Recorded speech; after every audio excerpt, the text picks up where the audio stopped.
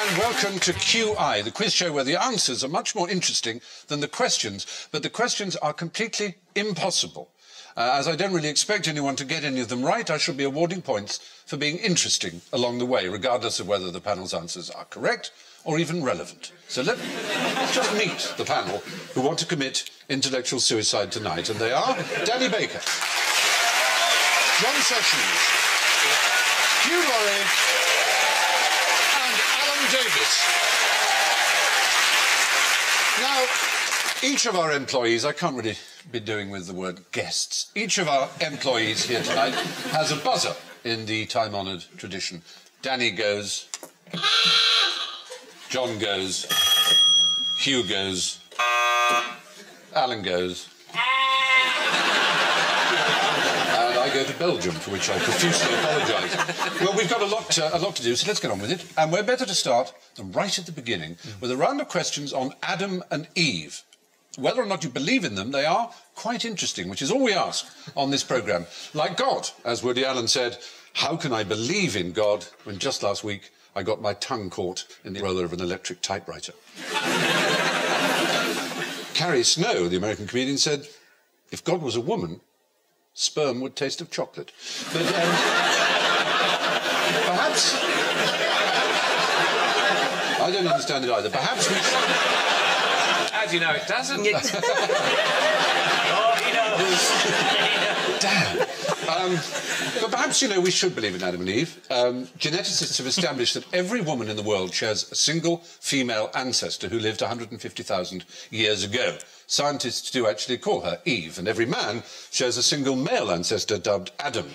It's also been established, however, that Adam was born 80,000 years after Eve. So the world before him was one of heavy to industrial strength lesbianism, one assumes. Now, the first question goes to Alan. What is the connection between the Archbishop of Canterbury's left ear and Adam's belly button?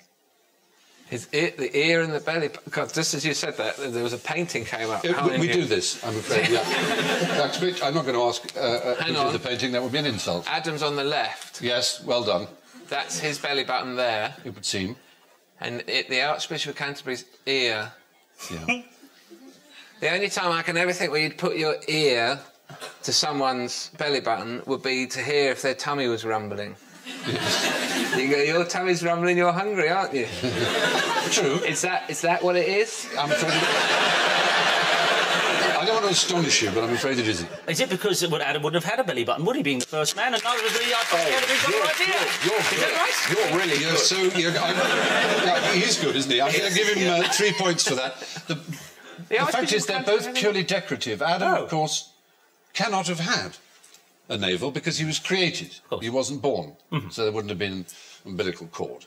You're saying the Archbishop of Canterbury's left ear is purely decorative? He describes it himself. It's purely decorative. He was born deaf in the left ear, so it has no function. If his left ear is purely decorative, yes, it's very unimaginative for him just to have an ear there, isn't it? He could have had anything he wanted there at all. A donut or another organ, like a hand. Racket, I would have taken. A badminton racket or a shuttlecock. A road sign. A little chiclet. Or rather sort of surreally, a portrait of Van Gogh. Yeah, he could have had Van Gogh. See, that's brilliant. It was missing, yeah. He'd have a little Van Gogh there, saying, as if to say, do you see? Very good. Very good. Well, we've got something out of the wreckage. I'm inclined... Who painted that picture? 1475 till 1564. I hate myself for saying that. Those are his dates. He's quite correct. Michelangelo Buonarroti. We have to give 5 points to Johnny Sessions for knowing the birth and death dates of Michelangelo. We also have to hate him, incidentally. Yes. Very impressed. No. You can do this. I've done this with John Sessions at parties. When was Bruckner born? 1824, died 1896. You see? It's weird. Isn't it wonderful? Mahler. 1860, born July the 7th in Caliste in Austria. Died 1911 in Caliste in Austria.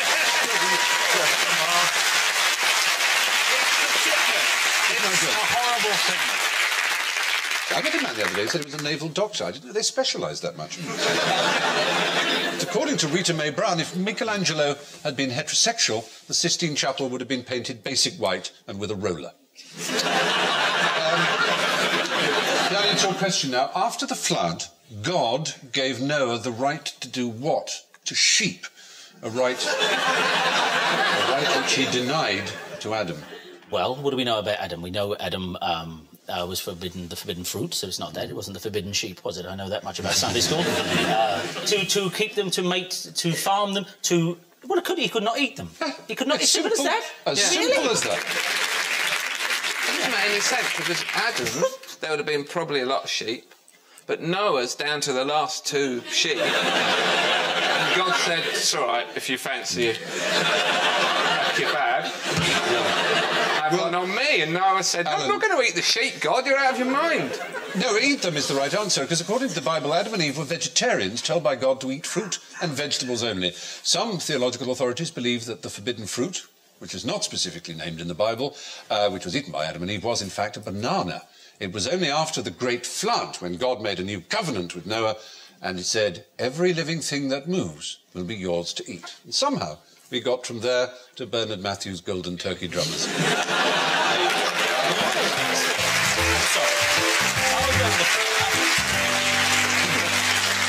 Now here's one that anyone can answer. Fingers on buzzers. Of whom was it said, working with her was like being hit over the head with a Valentine card?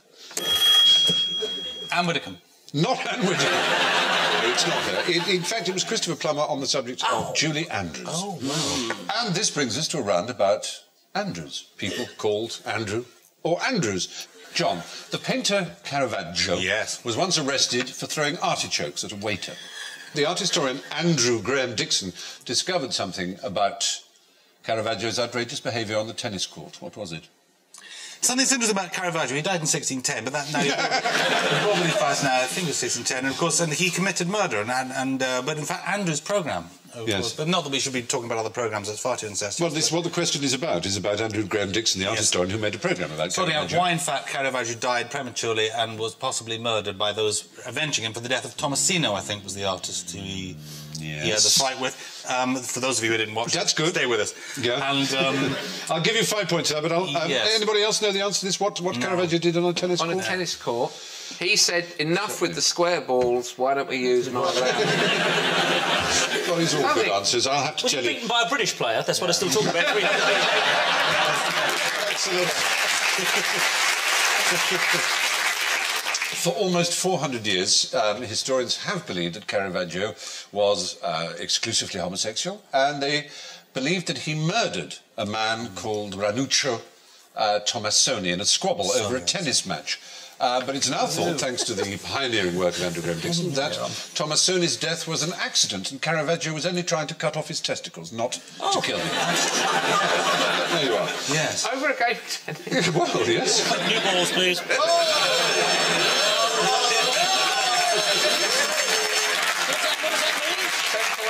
It's minus 10 points. Oh, I didn't even know who he is. Caravaggio. Oh, thank God you said that.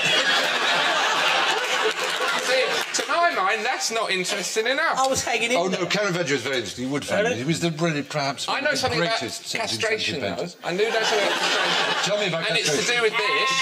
Yes. When they castrate a sheep, they do it without breaking the skin of the scrotum. Yes. Yes. Yes. Done it. And the testicles just fall into the ball sack, and then they do the kind of grape sultana thing. They become drop off. They wither, don't they? They do wither, yeah. Use a little elastic band, don't you? You use a little tiny elastic. I've got one on at the moment. That's interesting. To Prince Albert. Prince Albert, now there's a story, isn't really? it? Yes. He and Victoria, they had masses of sex. I mean, they had 9 children, and they probably had sex maybe 100 times a night for years and years and years. Until he died. Stopped after he died. But, is that why the Albert Memorial is a great big Precisely. I did a charity show in the heyday of the Spice Girls, and there was a line-up afterwards with the Prince of Wales. I was there. Were you there? You were that one. Do you remember? And they asked him whether or not Prince Albert actually did wear a Prince Albert. No, and he said... Prince Wales said, I have no idea what a Prince Albert is. I had to explain to him that it wasn't an item. Did you tell him? I didn't say it was a cock ring. I said... What else did you use then? I said it was a piece of jewellery worn in an intimate area. Oh, I see. He would have said... He said, oh, a cock ring! Let's tear ourselves back to Caravaggio and Tomasini, if we can. Yeah. The two men were rivals for the favours of Filide Melandroni, a beautiful female prostitute for whom Tomasini acted as pimp. Caravaggio had been commissioned to paint her for an Italian nobleman for an extra 5 points. Can you connect this? Oh. I will pass it round if you need to handle it or smell it. Fennel. With Italian homosexuals. Oh. Are there any Italian homosexuals in the room? My dressing room number is 315. Is it fennel? It is fennel, I will tell you that, yes. Fennel. Is the street slang for homosexual Street sex? Yes, correct. Wow. 10 points. Yes. Look at that. You will get... But what is it, though? Because there's a certain word... Pinocchio, which is fennel in Italian. Like Pinocchio, but with an F. Yeah. That's quite interesting. It is. Yes, interesting. Very interesting. Good. Now, Hugh, still with Andrews. According to Andrew Marshall's recent book about Burma, a Burmese may well sidle up to you and murmur, "Excuse me, sir, but I see that your department store is open even on weekends." What does he mean by that? What's the game? Well, it's either it's sort of just too much Len Deighton. I've been reading too many Len Deighton novels. It means the merchandise, the microfilm is under the seat, or it's your flies are open or something. 10 points. Your flies are undone is exactly what it means. That's right. Very good. Appropriate enough, this book on Burma is called The Trouser People. To give you a foretaste, it quotes the diary of Sir George Scott, the man who introduced football to Burma in the 19th century. "Stepped on something soft and wobbly, struck a match, found it was a dead Chinaman." Those very much were the days, weren't they? You wonder why the British are hated around the globe. The upstairs Ready My Angel, of course, was Burma. B-U-R-M-A, Alan Bennett's sketch. And not Lob as well. Nick is off ready when I come home. That's Norwich. Norwich. I mean, Yes. that's... Oh, yes, that's right. No, not Lob's the other one, isn't it? Oh, it doesn't matter. That's Bolton. But I think you think about that. Yes, Norwich. Exactly. Not very right. It's clinically insane. So, actually, interesting, while double-checking this information about etiquette and Burma on the internet, we came up with the extraordinary information that it's considered polite to express joy by eating snow and to send unwanted guests away by biting their leg, and normal behaviour to wipe your mouth on the sofa. And this is absolutely true. The researchers writing this down with great excitement about what Burma, only to discover, in the end, that Burma turned out to be the name of a poodle belonging to the author of the website.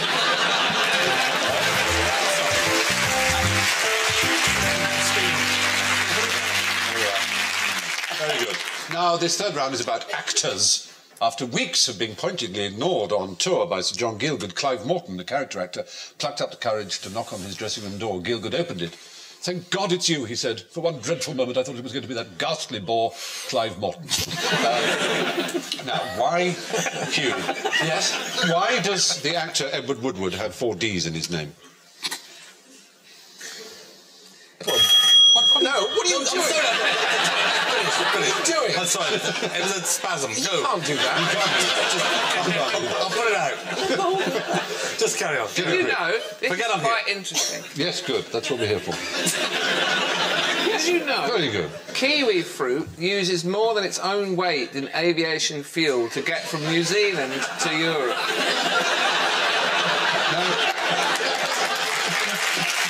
Very good. 5 points. Wonderful. Another 5 points. It sounds mad, but is of course true, absolutely. And regarding the Edward Woodward, Yes. that's how you spell Oh, it. no, let you get No, really, that's fine. I was going to say exactly that it's got that many D's in it because that's his name. If you took the D's out, it would be a different name. And what name would it be? Exactly, it'd be Iwa Woo Woo. Yeah. It's a sort of structural device, like a joist, which stops his name collapsing into the sort of spongy mass of Iwa Woo Woo. You were mentioning Edward Woodward, and before that you mentioned John Gielgud. John Gielgud, when he first heard the name Edward Woodward, said, "It's an interesting name. It sounds like a fart in the bath." It does. Very good. Yeah, quite unfair, but I mean, you get your points, Hugh, naturally. Now, let's go back to our actors' round. Which actor said, one of my chief regrets during my years in the theatre is that I couldn't sit in the audience and watch me? Oh, God, any of them. Well, actually, no, hold on, because I think actors do a bloody difficult job. Yeah. And, you know, it's quite easy to sit there and, you know, sort of... Fall asleep. John Gielgud, I reckon. Yes. No, it's not, actually. There is a very good story, though, about Peter O'Toole, who was once getting drunk in his Celtic Hellraiser days in a pub in London, and they were throwing out time at lunchtime. He said, let's go and see a play. And at one point, O'Toole nudged his friend and said, this is brilliant. This is a bit where I come on. Oh, bollocks! But in fact, he hasn't, is the answer. It wasn't any of those. It was another great, considered the great Hamlet of his age, if you're an American, John Barrymore, it was. Oh, right. Barrymore also famously said, love is the delightful interval between meeting a beautiful girl and discovering that she looks like a haddock.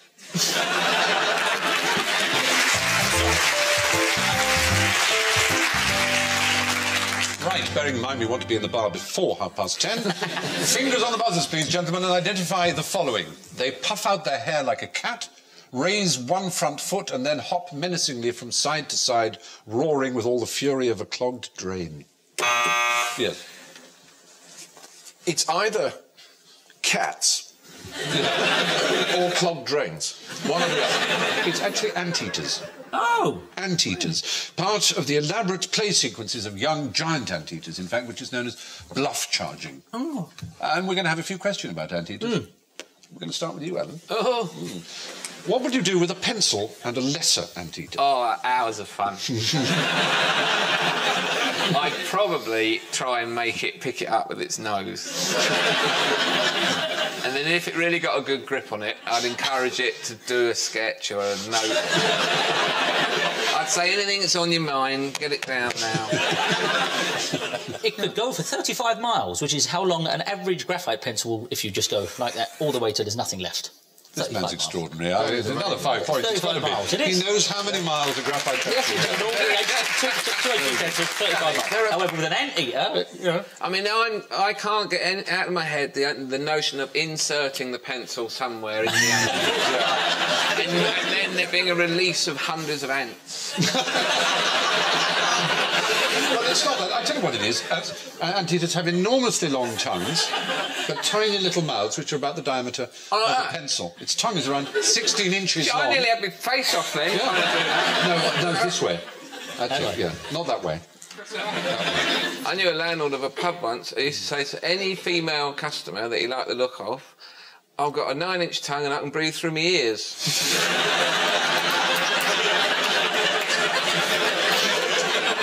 Wow. What a charmer. Now... Good.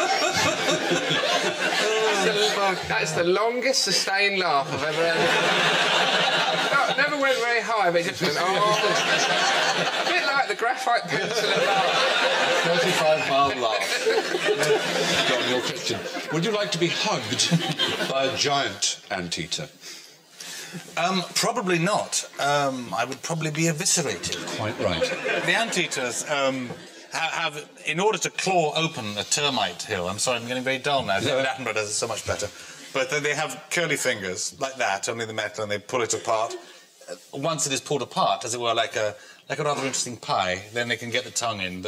Yes. Alan's friend in the pub was talking about so and I think I've answered the question. Absolutely right, yes. A hug from a giant anteater is fatal to humans, partly because of the fact that giant anteaters are also known as ant bears for that reason, because their hug is so fatal. They can squash you. They squash you. Hug. Yeah, they break your ribs and have they been known to guts attack humans, except perceived yes, by an anteater? in defence, they're normally very easygoing. Go, John, and then go, oh no!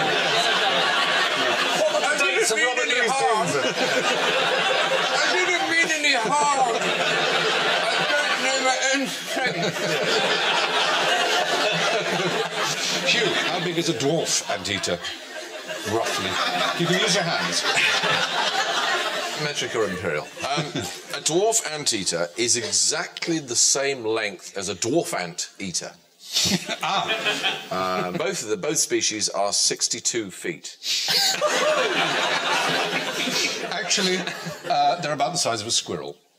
Right, a 62-foot squirrel. Yes. They're about that sort of size. Well, they are, and they're similar to squirrels because they spend a lot of time in trees. And in South America, stewed anteater of this variety, the dwarf anteater, is a popular dish. Fried or grilled baby squirrels are popular in the United States. Yeah. But as someone pointed out in a letter to the Telegraph, the fried or grilled squirrels should contain a warning, may contain nuts. Which I thought was lovely. Now, there's just time for a quick last round, which is an assortment called General Ignorance. Fingers on the buzzers, please, for this quick-fire round. 10 points for a right answer, but minus 10 for anything which I have written down here. Right, all righty. So, which country has the world's highest suicide rate? Yes.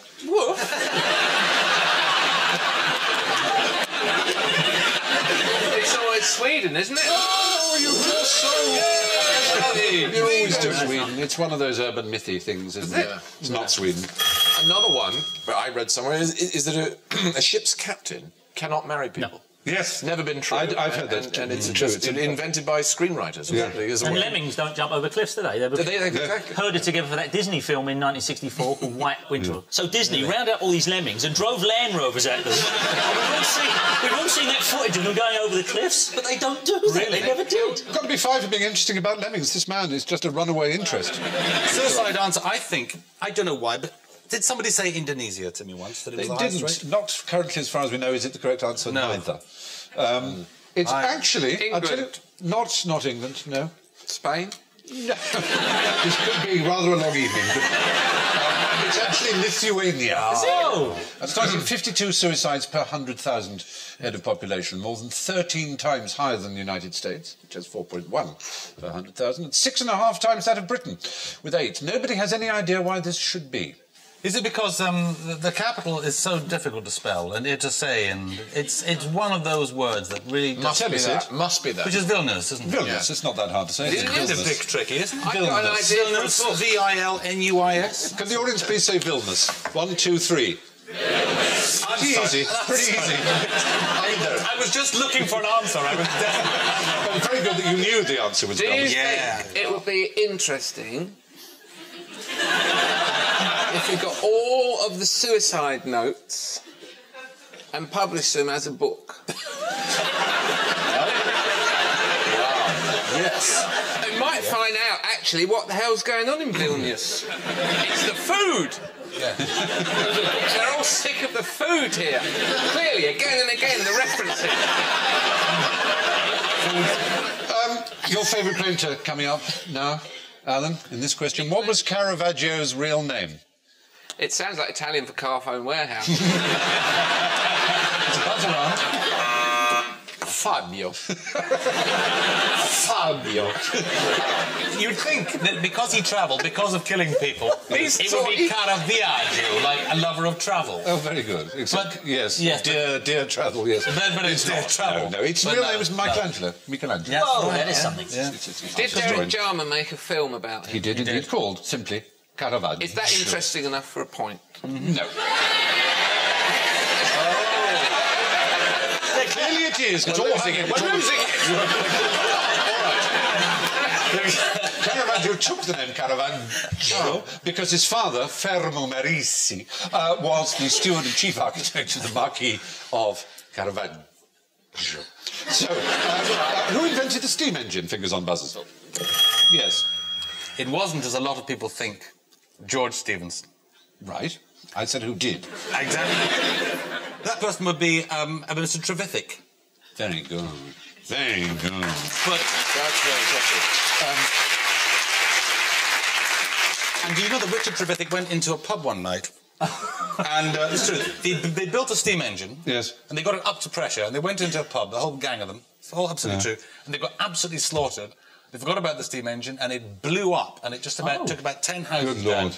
Well, of course, it was Richard and Andrew Trevithick who are credited with the modern invention, but the real answer, of course, is neither of those. It was Hero, or Hieron, of Alexandria in 100 AD. Oh, okay. It was called the aelopile, or wind ball, using the same principle as jet propulsion. A metal sphere spun around, steam generated at 1500 RPM, making it the fastest rotating object in the world. The ancient Greeks found it an amusing novelty, nothing more, but none of them thought it to put together with the railway, which amazingly had been invented 700 years earlier by Periander of Corinth, who had a railway, yes, but not steam-powered. Powered by human force. Moving on. I know something interesting. Stephenson's rocket went at 30 miles an hour, and they were sure that if you went at 30 miles an hour over, you would suffer irreparable brain damage. So they put fences alongside the track so that passers-by wouldn't have to witness them just losing it. I suspect that the person who came up with that notion wasn't a medical doctor or anything like that. I suspect it was a fence maker. It's astonishing what people think will cause illness. The Romans thought that buggery caused earthquakes. Really? If it's done right. If it's done right. Lastly, what is the name of the 23rd tallest tree in the world?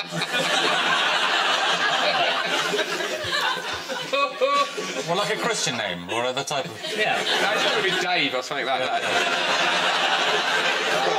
Giant redwood. Well, that is the species of tree is certainly the sequoia, the giant redwood. But it has a name, the 23rd tallest... The lesser giant redwood. The answer is... oh, you'll kick yourselves. Again? Well, because it's themed. The answer is Adam. First round. Remember that far back? No. It's one of the 30 named giant sequoias in the giant forest in California, and it's named, of course, after the first man. So we come full circle, just in time for the final score. Alan. I've been really interested. You have been so interesting, and you've made many new friends here. But you've only made -5 new points. Really?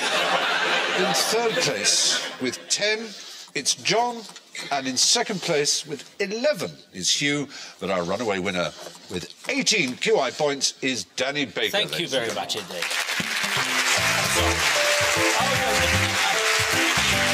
That about wraps it up for QI. It only remains for me to thank Danny, Alan, Hugh and John, and to leave you with something quite interesting. And it's this local tidbit from The Independent. An army bomb unit was called to investigate a suspicious-looking package outside the Territorial Army Unit in Bristol. They blew up with a controlled explosion, the package, only to discover that it was a parcel of leaflets explaining how to deal with suspicious packages.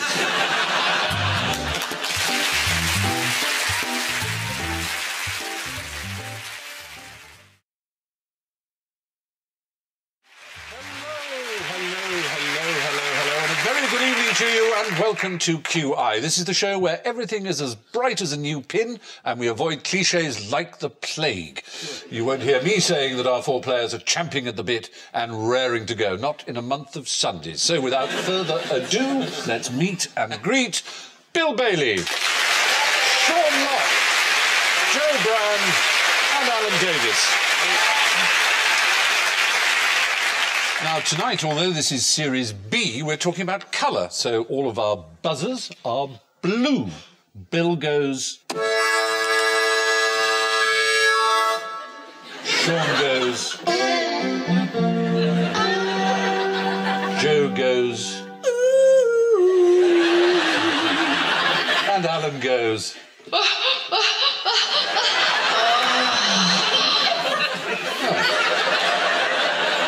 Genuine recording. You said that without moving your legs. Right, now, sweeties. You all have sweeties, and to help you get into a primary mood, a range of bright colours. And here's a nice Mediterranean one to get you started with. What colour was the sky in ancient Greece? Oh, yeah. Blue, if that pictures anything. Oh, no, it wasn't. I'm afraid blue. I should have. I should have told you that it was ancient Greece, and I did. Yeah, you did. Yeah. And we didn't. They didn't take photographs in ancient Greece, so that might have been. I think that the photograph was of modern Greece. Oh, well, I know, but Yes. No. You fell into our beautiful. Could be a very good carving. It could be, I suppose. Would it perhaps have been darker blue because it's sort of faded a little bit over time? What we call blue, they call something else. Well, no, the ancient Greeks didn't call anything blue. They didn't look up ever. No, they didn't call anything blue. They didn't have colours. No word for blue. They had colours, but they didn't have a word for blue. No word for blue. What do they say? The sky. Bronze. Bronze? Yes, they called it the bronze. Homer called it bronze But colour. no time for these Greeks. And yet without them you wouldn't be here. Oh, that's so rubbish. You say this every week. Because it's true, because mean we without wouldn't logic, be here? mathematics, harmony, democracy, justice... That's got nothing to do with the people shagging for decades ending up with me. There wouldn't be television. And without television, you are nothing. I know that better than anyone. There wouldn't be a word for television. A Greek word. Well, no, funny enough, television is a word that offends a lot of classicists because it's both Latin and Greek. It's a hybrid word. They're so touchy, aren't they? They are. They call it a chimeric word because the tele is Greek and the vision is But Latin. if there was no Greek, like the Saxon word for television be something like Well, it would be proxy light. We know what they are because the German, it would be Fernsehen. Oh, yeah. Wake up, Sean. They've got blue in their flag. What do they call their flag? That's the Bronze modern and white? Greeks. Well, the modern Greeks. It's not the blue. It's not the blue didn't exist. They didn't have a word for it. I would be here without the ancient Greeks. I wonder how many Welsh words there are for colours, Alan Davies, when we start on this. Unfortunately, because of you English people destroying our natural culture and heritage, I don't know our own language. Oh, yes. I must apologise. Cruel imperial invader. My great-grandfather was forced to flee Cardiff and set up a restaurant in the East End. Do you want to know something very interesting, Alan? There is no Welsh word for blue. Oh, well, I'm sure there is. There is. There is you no just can't Welsh. say it. There isn't. So when did they hand over? When did ancient Greece hand over to modern Greece? Well, say, there you go. The first thing we're going to do, the sky is Blue, all right, there you go. It's a very interesting question. They used to believe, some Darwinians believed, that the Greeks genuinely, that's to say Greeks as ancient as Homer, who was a very, very long time before even Sophocles and Socrates, the ancient Greeks that you and I talk about every day. They actually believed that they hadn't developed a colour sense in the eye, but it's now essentially perceived that they didn't really find any use for calling things by different colours so much as they did as function. Yes, darling. Am I boring you? Losing the will to live. I'm so sorry. I'm so sorry. Can you just hit that, your buzzer there, Al? Eh? Just that.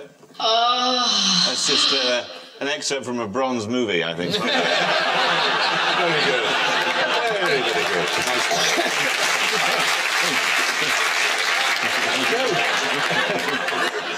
Now, in a similar spirit, Homer regarded wine, the sea, and sheep as all being the same colour, which is red.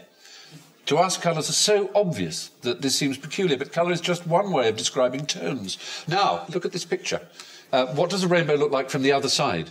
Can't see it. Slightly different. Yeah. Just slightly different. It's nice. But it's not quite the same. It's a bit. No, So look at it, you go. I'd rather be on the proper side, but it's all right. I wouldn't bother going round to look at it. No. Just go, no, it's better this This is a side. long journey. Can't really concentrate on it because there are people going, come around, look at it from this side. But your first answer was correct, for which you will get You some can only points. see it from From the side that you're on. Yeah.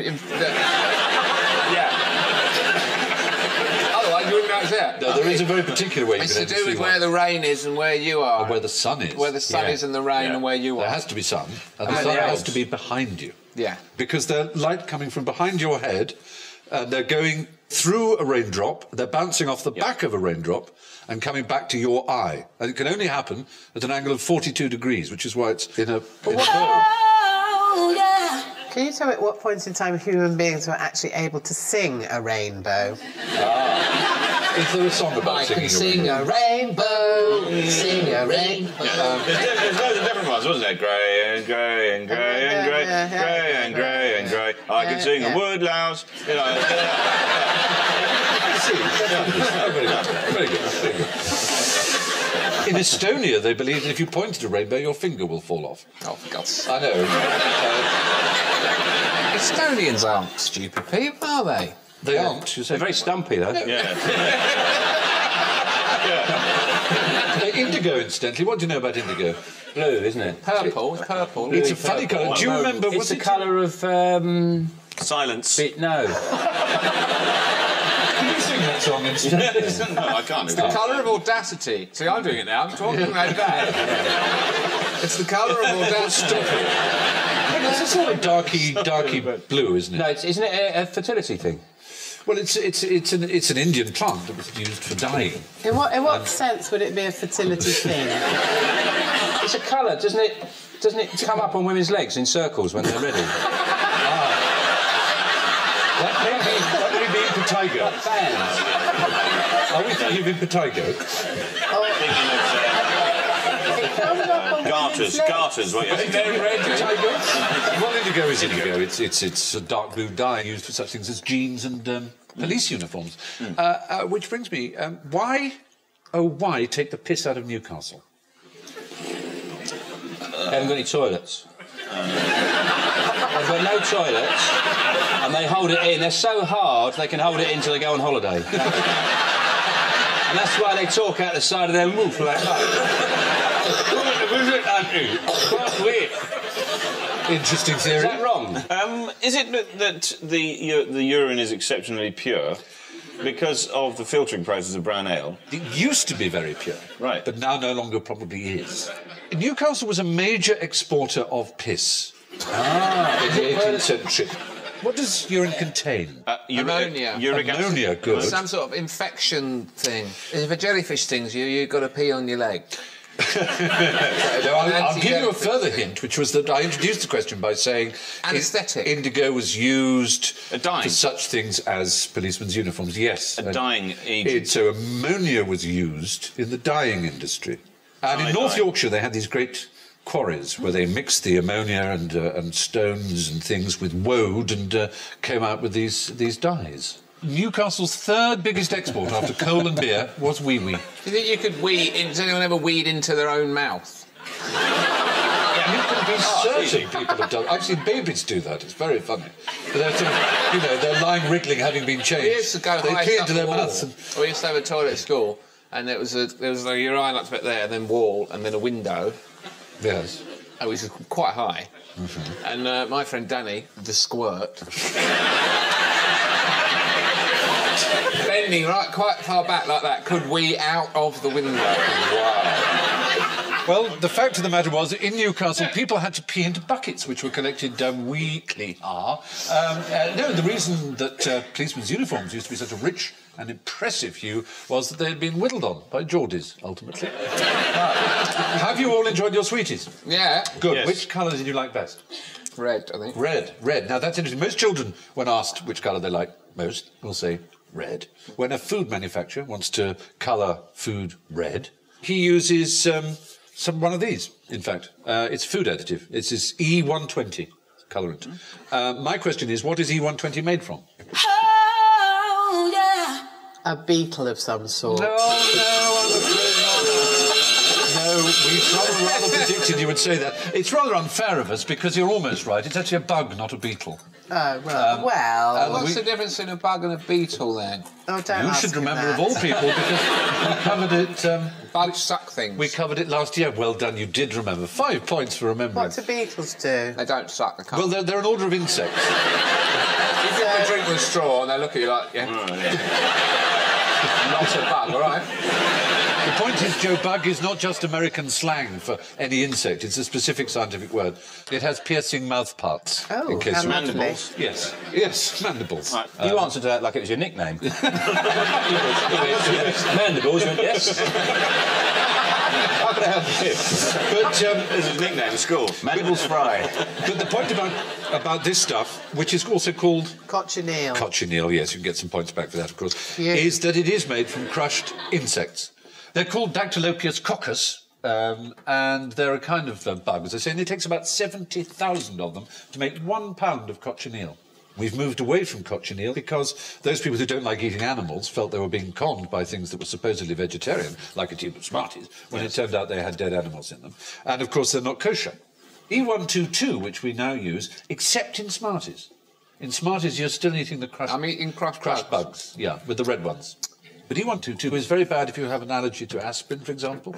It makes some people go very blotchy, it makes some people hyperactive. And so it's an interesting issue. Can I stop you there? Yep. Changed my mind.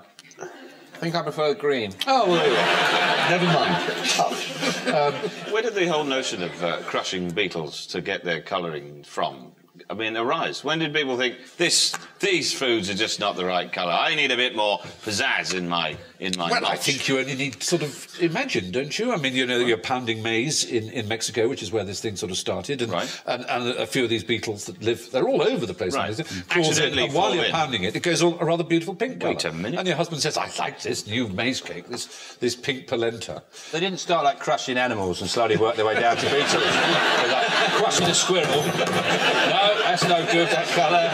Next animal. That's what I meant. Oh, look. Send your buzzer off. That's what I meant. Also, they didn't say, I love this pink polenta. They said, the pink polenta, I love it. So you think that... I want some more pink polenta. So you think this happened after the Spanish colonization of Mexico?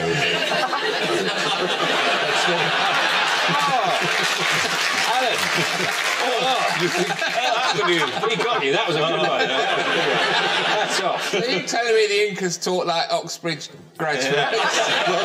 However they talked, it's really... I'm just going up to finish off Machu Picchu. Can you help me with these stones? It was really the Aztecs we were concerned with. But in either case, never mind. Do you ever felt like your weapon's not big enough, John? Nonsense. No. So, no, let's move from bugs to beetles. Love the pink polenta. Sure. Beetle fanciers, as you probably know, are called... Coleopterists. Very good, coleopterists. I'll give you 5 points. For Thank you very much. Press him on how the hell he knows that. Yeah. Well, because when I was a child, I... In Alan's world, knowing something is a kind of freakish, weird... So, could you explain how you know something? Alan would love to know the mystery of this. Yeah. Well, welcome to my world of knowing. The wonderful world of looking up things in books. You looked it up in a book? No, because when I was a kid, I collected butterflies. What were you called then? What was that? A lepidopterist. Lepidopterist. I was a lepidopterist, not a leopard collector, as you may have thought. Sort of run out and kind of kill them yourself. No, you catch them in a net and then you put them in a bottle with chloroform, and they gradually... Oh, no, it's not. It's cruel. That's not very nice. So were you a lepidopterist as well? I did a bit of bug hunting, yes. Did as, you? as the American... I can see you running along with a big net like that. Tarquin, I've got one. A flowing toga and a big net. Oh. But you're quite right. Yeah, a coleopterist. I am an Aztec. I was a philatelist. Were you? Is there a special word for someone who did metal work? Smith. I did a bit of that when I was a young man, yeah. Or a metallurgist. Yeah. Yeah, loser, we call him. No,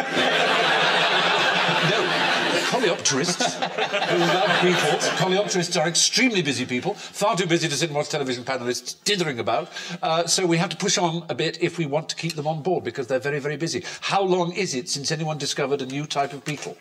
8 seconds. 8 seconds is quite recent, but it's not far off. 700 years. No. Look, no one is forcing you to play this game. No one goes into the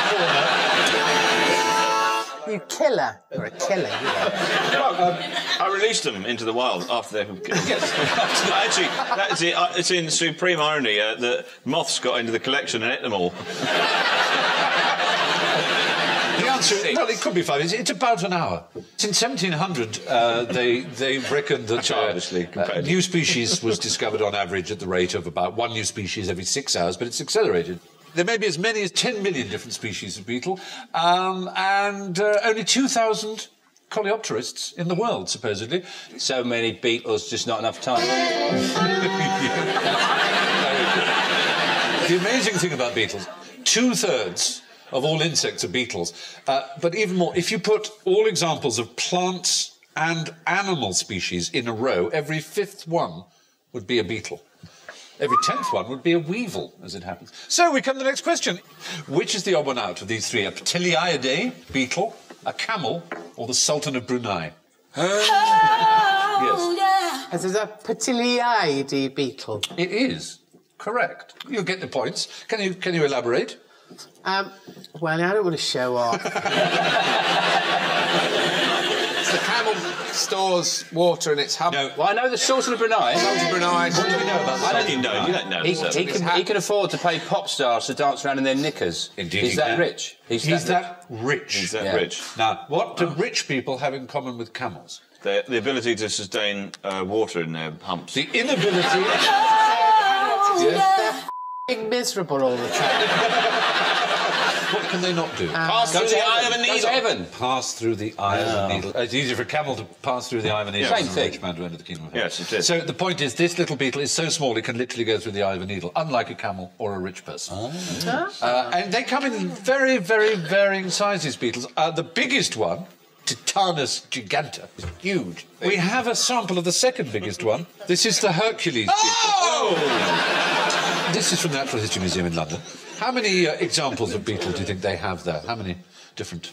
820,000. No, it's a lot more. It's 12 million. Oh, they have 12 million. Finally, we plunge into the land that knowledge forgot. Davisland, the place we call general ignorance. So, fingers on buzzers, please, for one last chance to avoid looking like complete Charlies. Firstly, and returning to our colour theme, what rhymes with orange?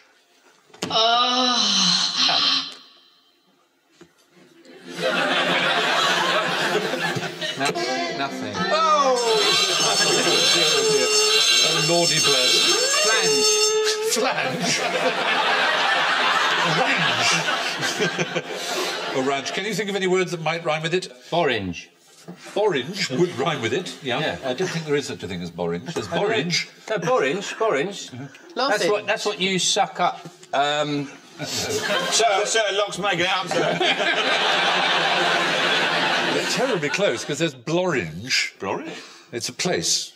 Anyone know where Blorange is? Well, it sounds like it's in Belgium. No, closer to home. Blorange. Where? Wales it is. It is. It overlooks Abergavenny. It has a famous car park. Well, a horse is buried there. Famous horse called Fox Hunter. There's also Gorringe. If you say porridge with a cold. Yeah. Yes. Have some porridge, please. Lester Piggott, he goes, oh, where's the breakfast, Lester? Porridge. I'm sure that Richard Whiteley on Countdown said that nothing rhymes with orange. He may well have done, but we're here to explode the myths of the Whiteleys. Here we are, Gorringe.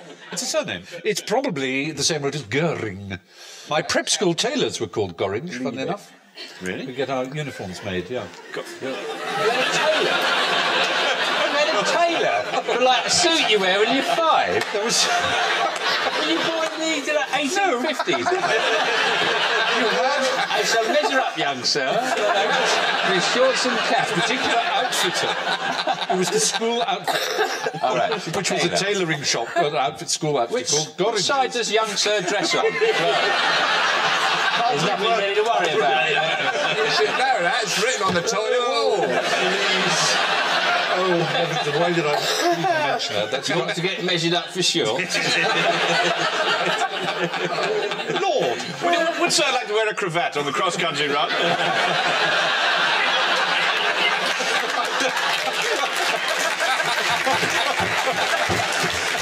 Oh, you're all such beasts. Well, anyway, Gorringe is a splendid English surname. I suggest a cover band for geography.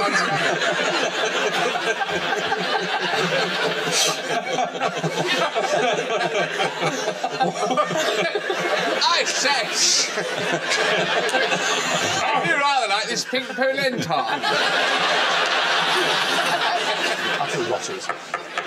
Gorringe is the splendid English surname of, amongst others, Henry Honeychurch Gorringe, who brought Cleopatra's Needle to New York Central Park, in case you didn't know.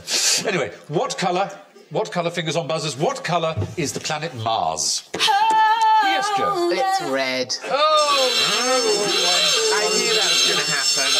Well, it may be called the red planet, but it isn't red. I'm afraid it's actually Rusty brown. It's browny brown, really. No, it only appears red sometimes because of the dust in the atmosphere. In fact, its landscape is a very boring brown colour. Why are you going there? What's the point? You are just unbelievable.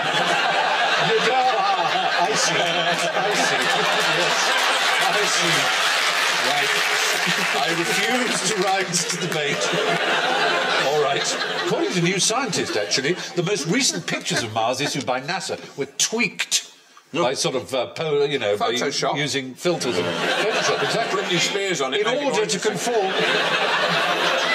They were tweaked in order to conform with our expectations of its redness. Next, apropos of absolutely nothing at all, a topical one. What prevented Henry VIII from marrying Lord Pembroke? Joe. Lady Pembroke. Very good. Yeah. Yes. Because gay marriages were illegal.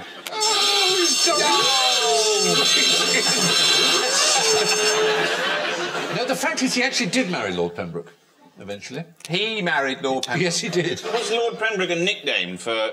A lady! Lord Pembroke was certainly a lady, but absolutely, it was Anne Boleyn, in fact. Oh, right. She was married to Catherine of Aragon at the time, and it was not head of the church. She disguised herself as a man to sneak into the king's chamber. No, she was just very miffed at not being able to marry. You sound like you're in a school play then. Well done. She disguised herself as a man. You're supposed to be an actor. Have you never seen Jonathan Creek? No. She disguised herself as a man. The speech is in the king's chamber. I must leave for France. Yes, what happened was he was married to Catherine of Aragon. The Pope was head of the church in England and elsewhere in Europe. And Anne Boleyn was very annoyed, so to shut her up, he offered her a title, and first he offered her an ordinary title. He said, no, I want a proper title. So he gave her the Marquisate of Pembroke, so she became the Marquis of Pembroke, which is a male title, of course. Mm. But then eventually he did overcome it and declare that his marriage to Catherine of Aragon was null and void, and separated from Rome and married Anne Boleyn, and then cut her head off, of course. Anyway, from marquises to mammals. I'm one, you're one, Lord Pembroke. She was one as well. We're all mammals. We come in a wide variety of colours. White rhinos, black panthers, brown bears... Whales. Red kangaroos, blue whales, pink elephants, But no, there are... Name a green mammal. Frog. Frog. Now name a green mammal!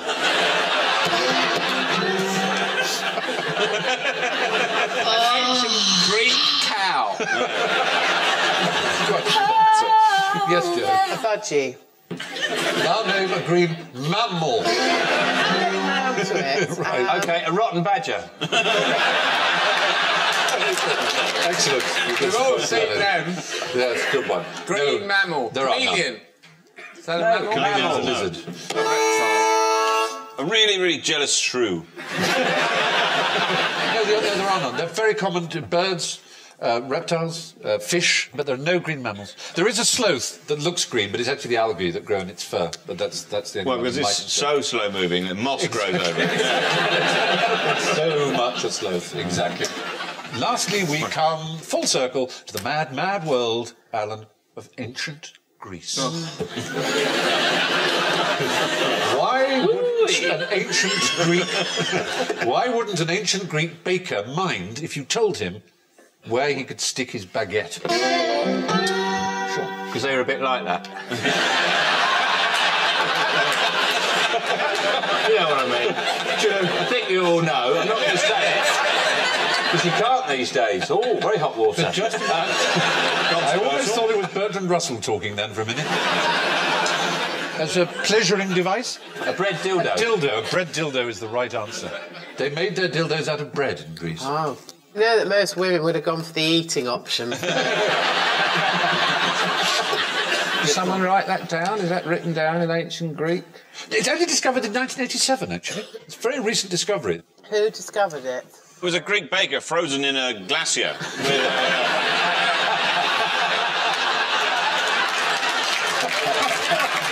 No, you go like that.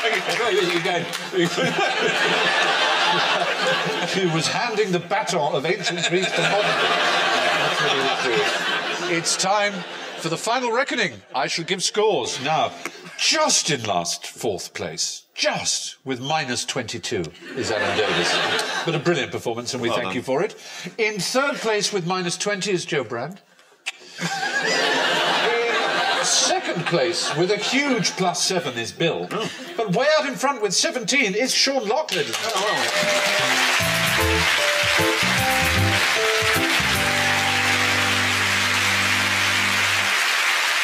Well, my thanks go to Bill, Sean, Joe and Alan. I'm going to leave you with two quite interesting remarks on the subject of colour. The first is from Frank Borman, the Apollo 8 astronaut. My experience helped me to see how isolated and fragile the Earth really is. It was also beautiful. It was the only object in the entire universe that was neither black nor white. And the second is from former US President Gerald Ford. Ronald Reagan doesn't dye his hair. He's just prematurely orange.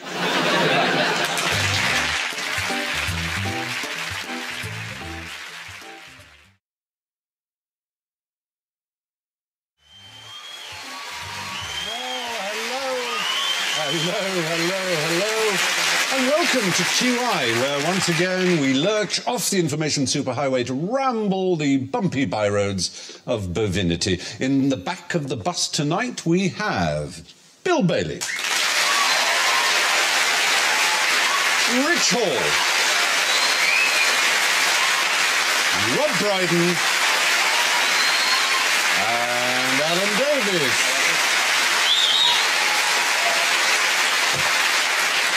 Well, if we're all aboard, let's go and try our buzzers. Bill goes.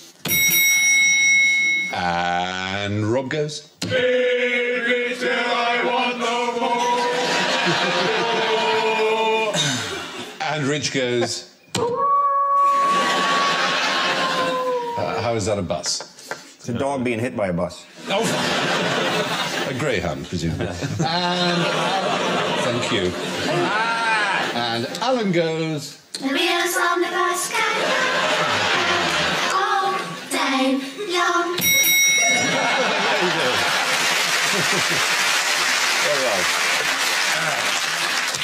And we start this evening with cartography. What's quite interesting about the most detailed map of Britain? That isn't the most detailed map of... No, that is an example. Surely, because I've seen maps, certainly, that have my road on, for example. So, is it the Ordnance Survey? That's very good. It is indeed the Ordnance Survey map. So what you'd need, then, would be a kind of real life-size map. No. Where would you unfold that? You'd probably have to do it in Canada. Is it a secret map? A secret map which shows that Cornwall and Devon's actually a little bit further away? There's a bit of conspiracy with the tourist industry to make it seem it's a little bit nearer, but it's actually not. All the portals and wormholes in space, and the wormholes. The wormholes. Nice of them. You like a wormhole, do you? I love a wormhole. You know, there is a map which I think MI5 have, which shows not just Hadrian's Wall, but you see Hadrian's conservatory and Hadrian's water feature, which is very nice. It sort of cascades down over pebbles. Yes, Carlisle is in a sense Hadrian's sliding patio door, isn't it?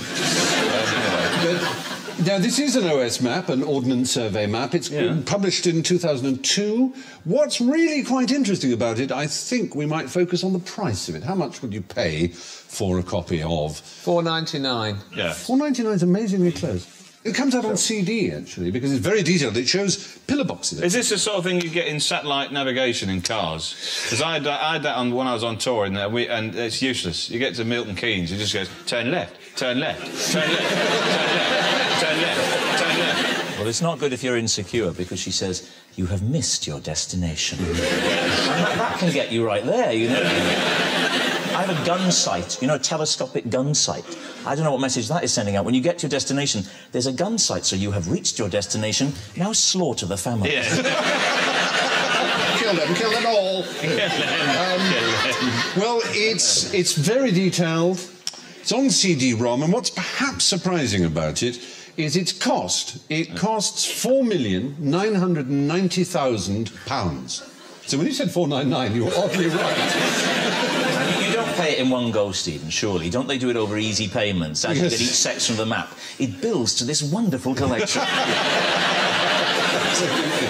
Well, each town is £30,000. And Talbot?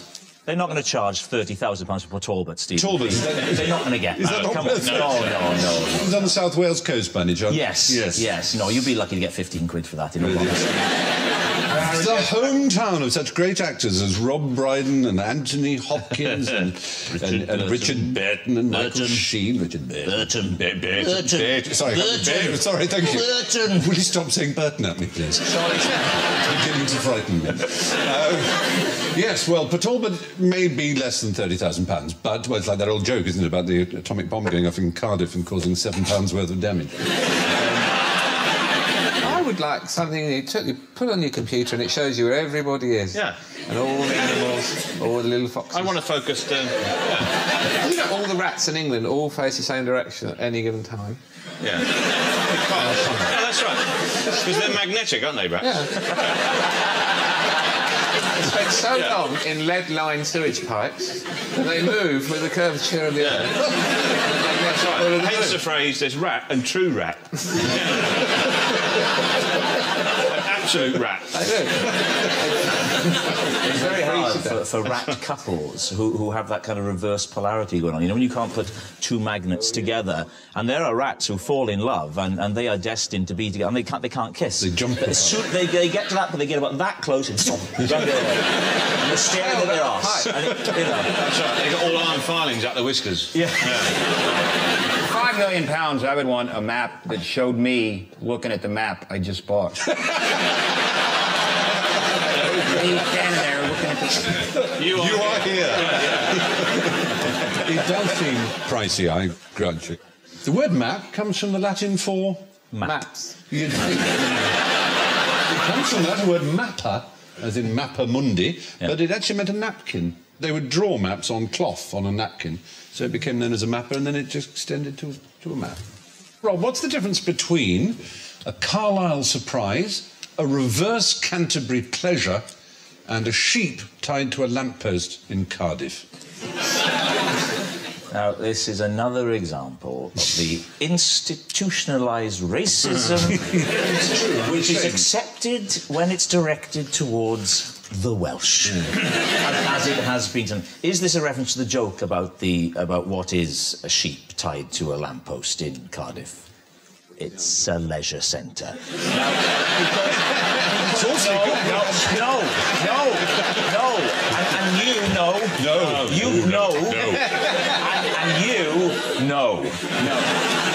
What is the difference? The only thing I have knowledge of is the sheep type. No, I have knowledge of Cardiff. I don't. Well, I'm not really aware what a Carlisle surprise is, other than the shock of finding yourself at Carlisle. It's some sort of an ice which would be surely more of a delight than anything else. Yes, a total delight. A reverse Canterbury. The full name is a reverse Canterbury pleasure, place double. It's an ancient English pastime. Was it Morris dancing? Is it a type of Morris dance? Not Morris dancing, no. It has musical breakdance nature. It's not a dance. It's really big. It's as big a musical instrument as you could ever find. A whale. Instead with a whale, you just put your hand over the blowhole. The whale joins in. He's making jokes about whales.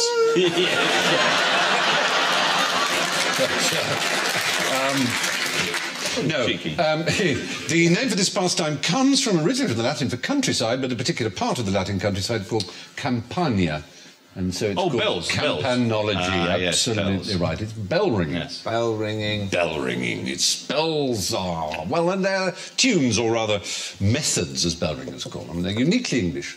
And if you have 6 bells, there are how many different permutations of 6 bells? Well, 6 times 5 times 4 times 3 times 2. Lots and lots. 720. And lots. And if you play through each one of those permutations, that's called a peal of bells, and it's also called an English phrase we use quite a lot, ringing the changes, because those sequences are called changes. That's where the phrase to ring the changes comes from. Quite interesting. Because if you have 12 bells, there are 479,001,600 variations, so that would take 38 years to ring a peal of 12 bells. Wow. Amazing thought, isn't it? When I was growing up, if my dad hit his thumb with a hammer, which he didn't do often, but occasionally just for a bit of something a bit different, you know, he'd do it, he would say, "Hell's bells and buckets of blood." It's a good phrase, hell's bells and buckets of blood. Sounds good, doesn't it? It's a good way of getting out of his system. I say and things like that. Anyway, I remember the first time I heard my mother say I could not believe it, because my brother and I thought we'd made the word up for something. The first time I said my dad heard me. Walked by my bedroom door, and I said, "Dad, shut the door, I'm trying to in here."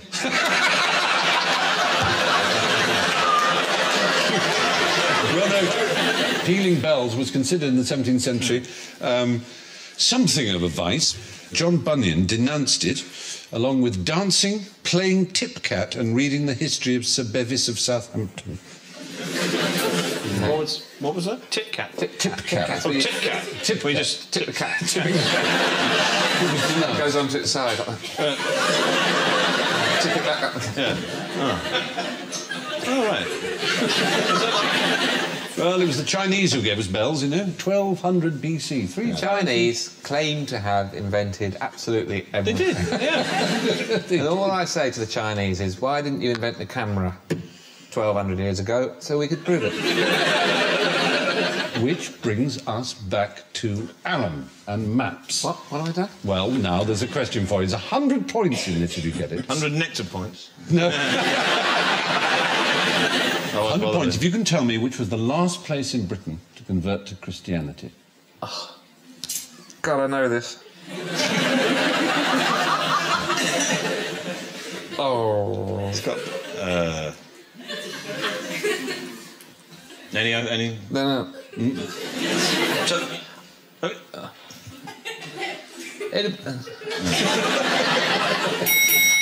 Go on. The summit of Ben Nevis.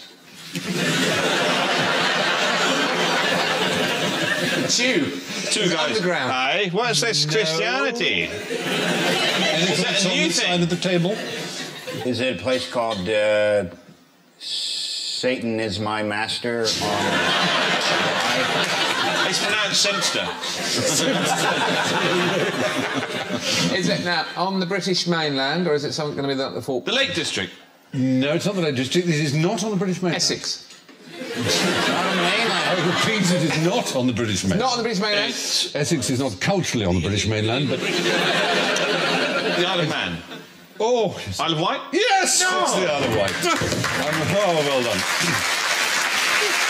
Back in 4. That was a total guess. It was, of course. Brilliant.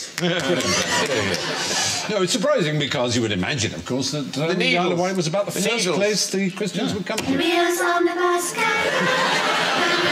The Needles. Yes, darling, those are called the Needles. Very good. 1 point to you for knowing about the Needles. Top work. What do you know about the Isle of Wight? All the clocks stopped in 1952, and all the shops are the same as they were then. It does seem a little like that, doesn't it? Yes, there's one species of animal that's still... Dog, cat, rat, mouse. Hasn't made it to the Isle of Wight. Horses. No, there are horses on the Isle of Wight.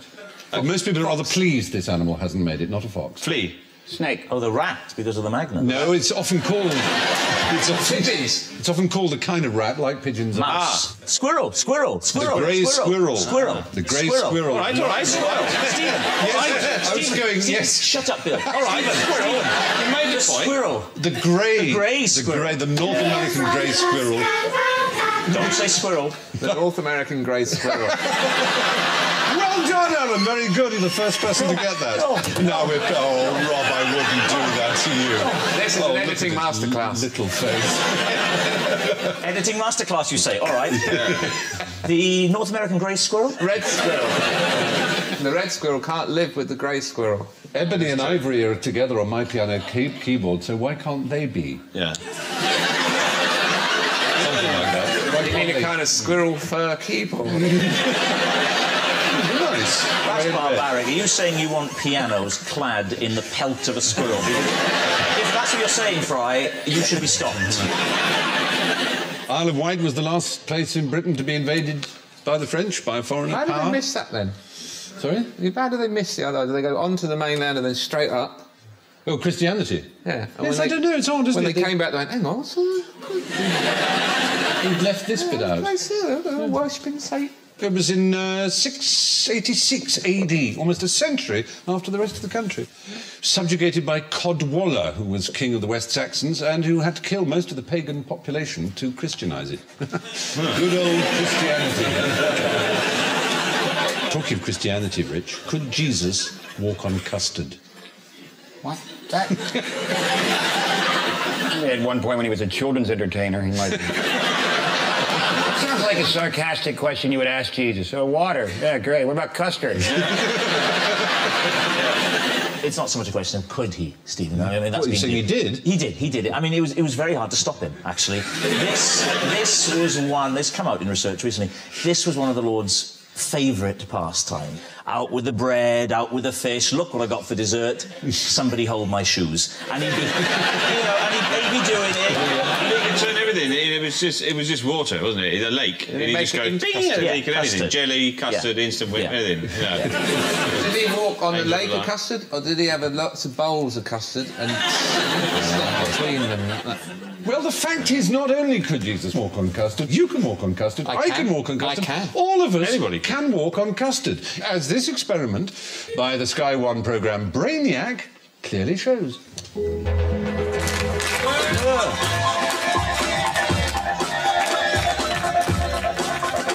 There you are. That is not a fraud. That is absolutely real. It's a non-Newtonian dilatant fluid.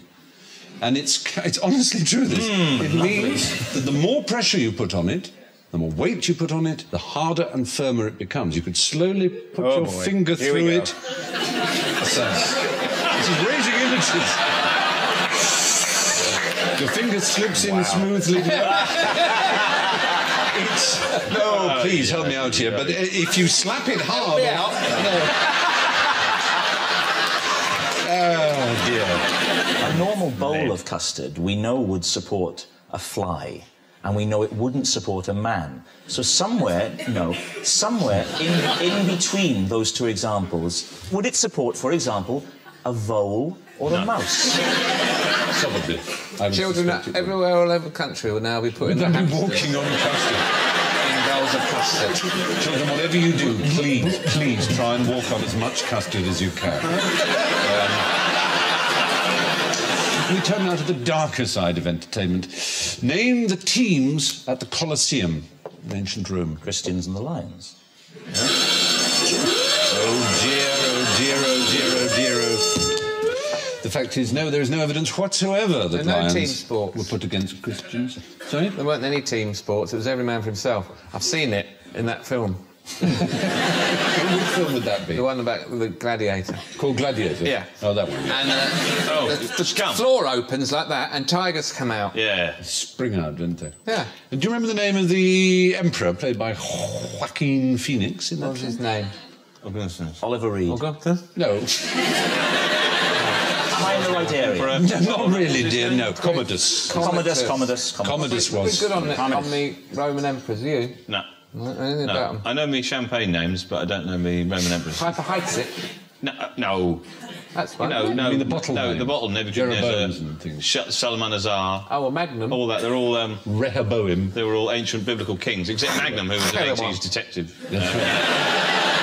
No, there's absolutely no evidence whatsoever that Christians were ever thrown to the lions at the Colosseum. Well, why this do is people attested say by that, learned then? research. But the Christians caused an awful lot of trouble for the Romans. I bet they were tempted to chuck them in and have them eaten by lions. Well, they did certain things. Nero had them making human torches lining the Appian Way for dozens and dozens of miles. So, I mean, they were certainly pretty nasty to the Christians, but then the Christians won. They took over the Roman Empire. Anyway, back to cartography, our favourite subject, and an easy one for you. In the Middle Ages, what shape did people think the world was? Flat.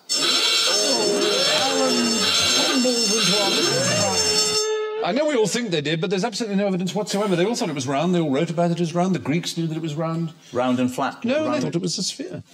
Terry Jones, the Python, who is something of a medievalist, as you may know, he blames Washington Irving, the American writer, for one of those being who started this lie, as he puts it. The Greeks knew it was round, he says. Chaucer knew it was round. Roger Bacon wrote about the curvature of the Earth in the 13th century. So, apparently... Well, the majority of people didn't really care.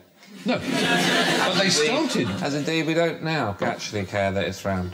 If it was square, it wouldn't bother me. I'd rush to the edge. In fact, I'd want to go right to the corner. You'd sit on the corner. How do we know it's round? Yeah, huh? Round the world tickets. One is photographing it. Photographing it was a very big help. We took a photograph and we saw that it was round. But then you could say that about anything about people going to the moon, and we know they didn't. If it weren't round, all the flights of aeroplanes, if it weren't round, just nothing that we... How do we know they just don't fly, just circle round for a bit and let you think that you're going miles and miles and miles and just come down, like, you know, a couple of hours away, and they've set Russia up a lot nearer than it is? It's a really, really, really, really long oblong shape. On a track, like an electric bike, and they just move it. Whizzing the round. plane goes up, the plane doesn't move. They move the country in front of them. Are all the stars round? I can't answer that. I think probably most... But yet you know what people thought 500 years ago. Can I read books? Yes. Have I visited every star in the universe? No. Is that something that you find difficult to understand? You set me off. You've set Sir off again. Don't you think that this series has reached the point, with a dedicated following who trust us, that this would be the point where you could say just one thing in a show? You could say, just like this, the world isn't round. It's been proven. Most people will now believe it to watch this show. Well, I can say with some confidence, ladies and gentlemen, the world is not round. It is an oblate spheroid. No, that's not what I meant. No, I'm sorry. I was being literalist. Pine cone. If you'd said the world is shaped like a pine cone. Just to see how many letters we get. Yeah, it'd be interesting to see, wouldn't it? Get some at last, anyway. Apart from the... well, you know who you are, don't you? And I tried it, and it was a disaster. Yes, you know, since the 4th century BC, almost no one in the history of the world has believed that the Earth is flat.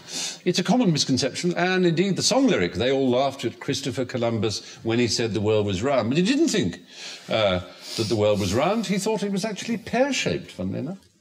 Which brings us, ladies and gentlemen, drifting safely home into the harbour of half-grasped truths that we call general ignorance. So fingers on your buses, please. What is a taffy pull? Is this another dig at my forefathers? You've got forefathers? The Welsh are weird. A taffy pull is when you try and pull a woman in Wales. It's a Welsh dear. line. Oh, no! Come for it! Word for word! I suspect that young Rich might know, because you know what a taffy is, which is...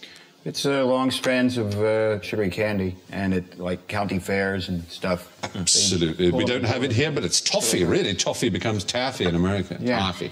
But it is taffy. It's different to English toffee because it's chewy and soft and resistant all the way through. And one of the reasons for this is that they pull on metal hooks and they kind of aerate it. They do this business, don't they? And it was a social event, I believe. It was a way of people meeting each other at a taffy pull. Your mum and I met at a taffy pull. But it was often called salt water taffy, isn't it? Yeah. Do you know why? That's because it's made from salt water.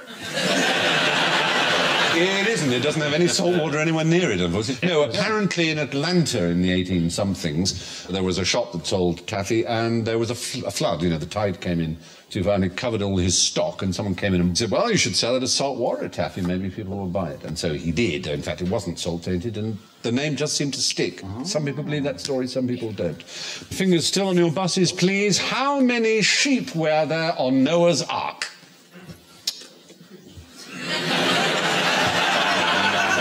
Surely. Nice Noah setup. Somebody. Hey, OK, it's a trick. None. They were floated on a raft behind the ark. No, there were sheep on Noah's Ark. None because they were walking on the custard. Yeah. Poured over the side. Noah never built an ark. It didn't actually happen. Well, according to the Bible, how many? Yes, there was Get it over with. No, it's a common mistake. People haven't read the Bible much these days, but I can read to you from Genesis chapter 7. And the Lord said unto Noah, Come thou and all thy house into the ark, for thee have I seen righteous before me in this generation. Why did he talk like that? Well, he spoke Hebrew, didn't he, dear? This is a translation into English, you see.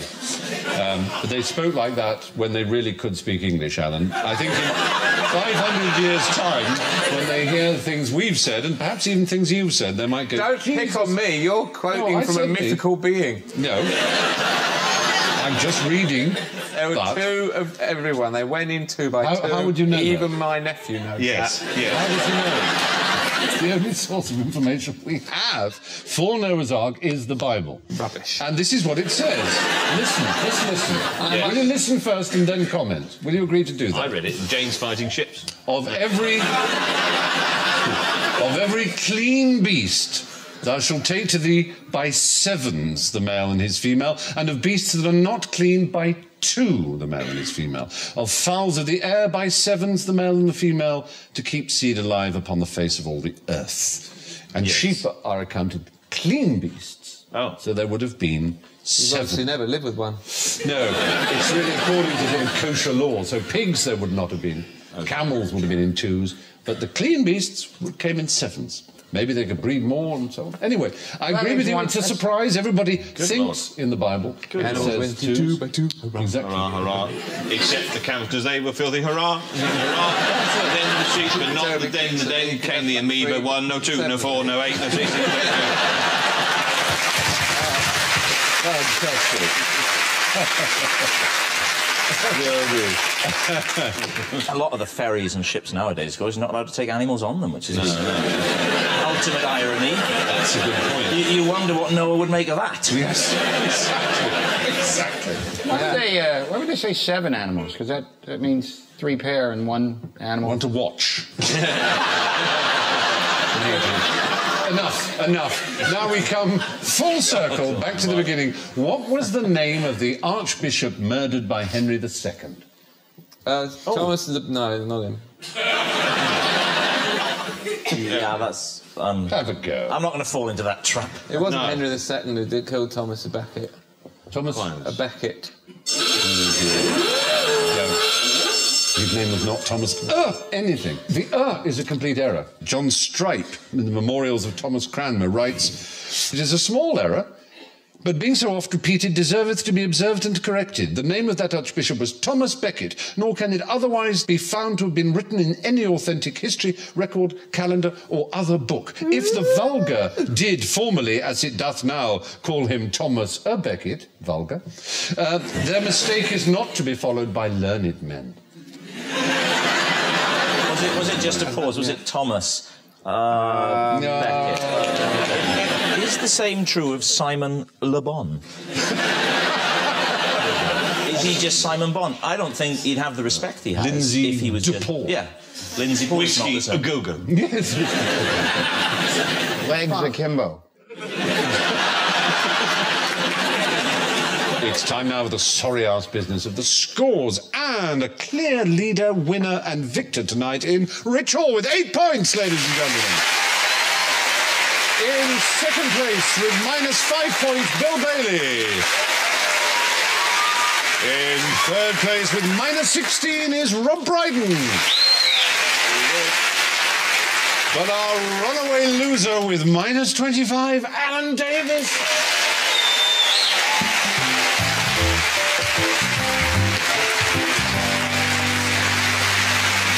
Well, that's it from QI for another week. My thanks to Rich, Rob, Bill and Alan. I leave you with this cautionary thought.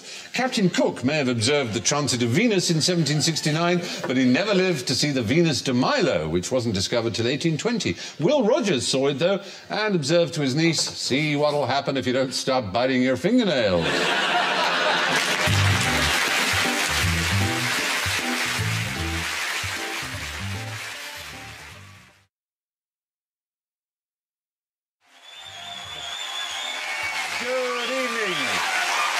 Good evening, good evening, good evening, good evening, good evening, and welcome. Welcome to QI for another wild leap into the dark. And teetering on the precipice tonight are the daring Sean Locke, the devil maker Jimmy Carr, the dauntless Joe Brand, and he doesn't even know the meaning of the word dastardly, Alan Davies.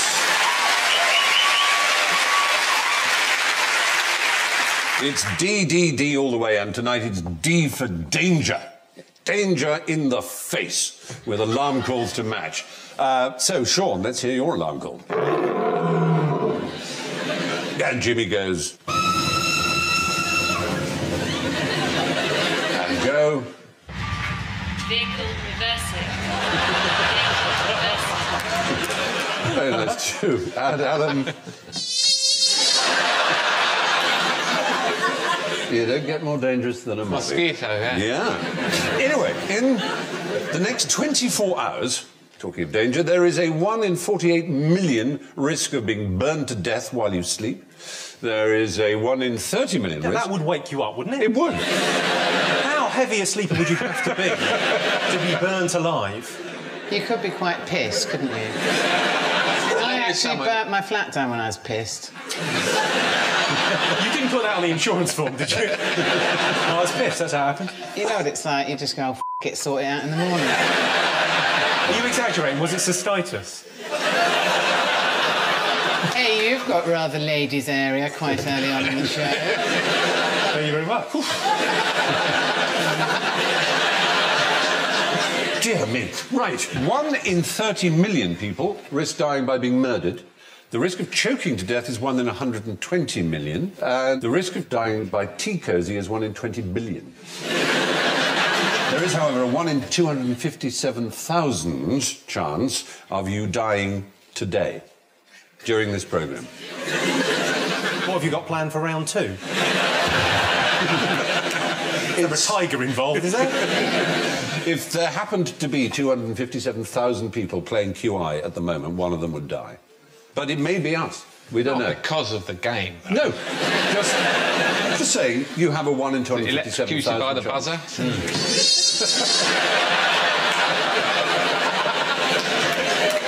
What are the chances of you dying in your sleep from a fire with a tea cosy over your head? You're 50 times more likely to die now than you are to win the lottery. I think we have a nurse standing by, frankly. Oh, we have. I'm not a proper nurse. How not proper? Psychiatric. She's a stripper. Do you think strippers get home at the end of the day and go, oh, more work? Well, I think it's time for our first question. What is 3 times more dangerous than war? 3 wars.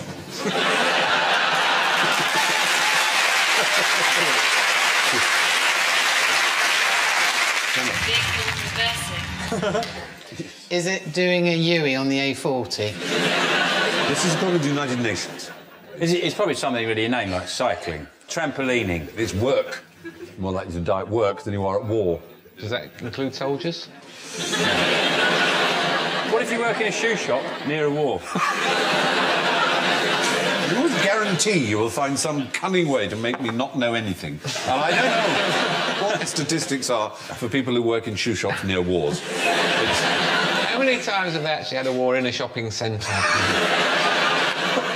It's very rare that first world countries get invaded, but if they did, you could have a shootout in a multiplex, couldn't you? If you lived in South London, you'd find a lot of wars in shopping centres. I've been arrested in a shopping centre. Have you? Tell us why. For an act of war? I knocked a security guard's hat off. Recently? A very Bertie Wooster thing to do. Yeah. I didn't even do it on purpose, I was taking my jumper off. I was absolutely arsehole as well. And you're very much hearing my side of the story. I called it actually rather a story of defence. I read a thing once that said a third of all accidents at work go unreported. How do they know? Lumberjacks have the most dangerous job in America, it appears. 122 deaths per 100,000 employees. So that song's entirely wrong, is it? Yes. Exactly. How could you die doing that? Just trees falling on you? You're saying trees falling on you like that's a bit of a pansy way to go. That's a legitimate way to die. It's just the only real sort of peril, isn't it? There's not chainsaws. But also, you're not very well protected in panties and a bra, are you? And also, if you're a lumberjack, you're supposed to be good at it. It's not supposed to chop down trees and go, oh, it's the other side, isn't it? The single most dangerous specific job is said to be an Alaskan crab fisherman. Is this the most dangerous jobs in America? Because how many presidents have they had? They've had a lot of those go. But only 3 have been assassinated. 3 have been assassinated and 1 had a blowjob in the office. So it can go either way. It's not a job you turn down straight away. Well, now, yes. According to the United Nations, more than 2 million people die from work-related accidents, as opposed to 650,000 people a year who die in wars. Now, what was the most dangerous military stratagem ever devised? Vehicle reversing. Was it Hannibal's first crack at the Alps with chihuahuas? The purpose of this one was to terrify the enemy. Imagine you're in the front line of an army and you're massing against the front line of another army, and the front line of the opposing army does something so extraordinary that you think, oh my God, we're never going to beat them. Is it from a Carry On film? Is it when they lifted their kilts and they didn't wear pants? It was amazing. Carry On Braveheart. No, it's neither of those. They flagellate themselves. They insert something within them. They chop their own heads off. They chop their own heads off. The front line of the army chops their heads off. How you do that? Grab your hair and just slice with a very sharp sword. Who was that then? The Scots Guards? This was in 496 BC. It would be the Swiss army, because they'd have something on one of those little knives. No, wouldn't it? Self-decapitation. It's a country you know well, and you're wearing its flag at the moment. This is the flag of Vietnam. Well, that's right. We're talking 496 BC, the army of King Gujian of Yue. And he had convicted criminals in the front line and told them they had to cut their own heads off. You may say, well, why would they do that? What's the worst that could happen? The worst that could happen was if they didn't, then all their families and all their children would be massacred as well. F*** it.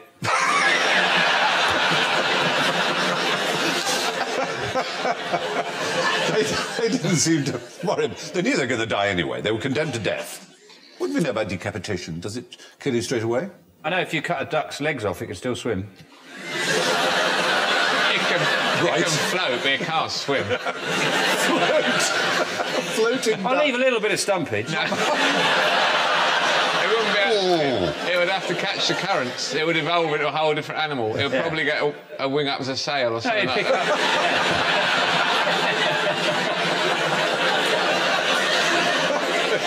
Didn't they discover, like, for example, at the French Revolution with the guillotine, that like heads could kind of like chat. Carry on chatting. So, well, no, you're right. There was a story during the terror of the French Revolution that 2 members of the National Assembly were guillotined and their heads put in the same bag straight away, and one bit the other so hard they couldn't be separated.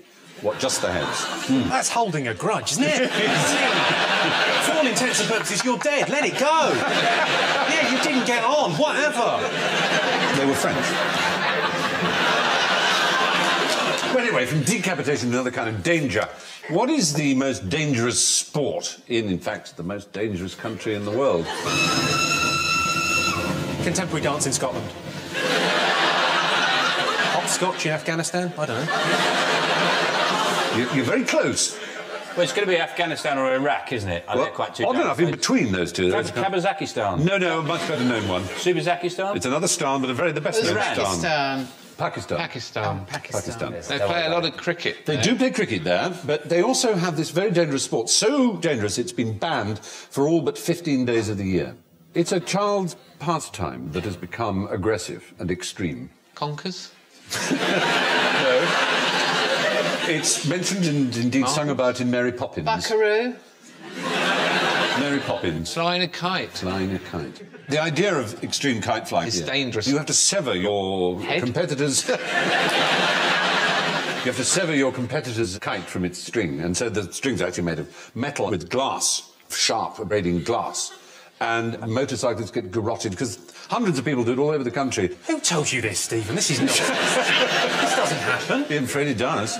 No, I saw it, Channel 5, when kiters go bad. They shout, "Bo-kata!" Kite down. What about when they garrot someone? What do they shout then? Oops. Yes, probably.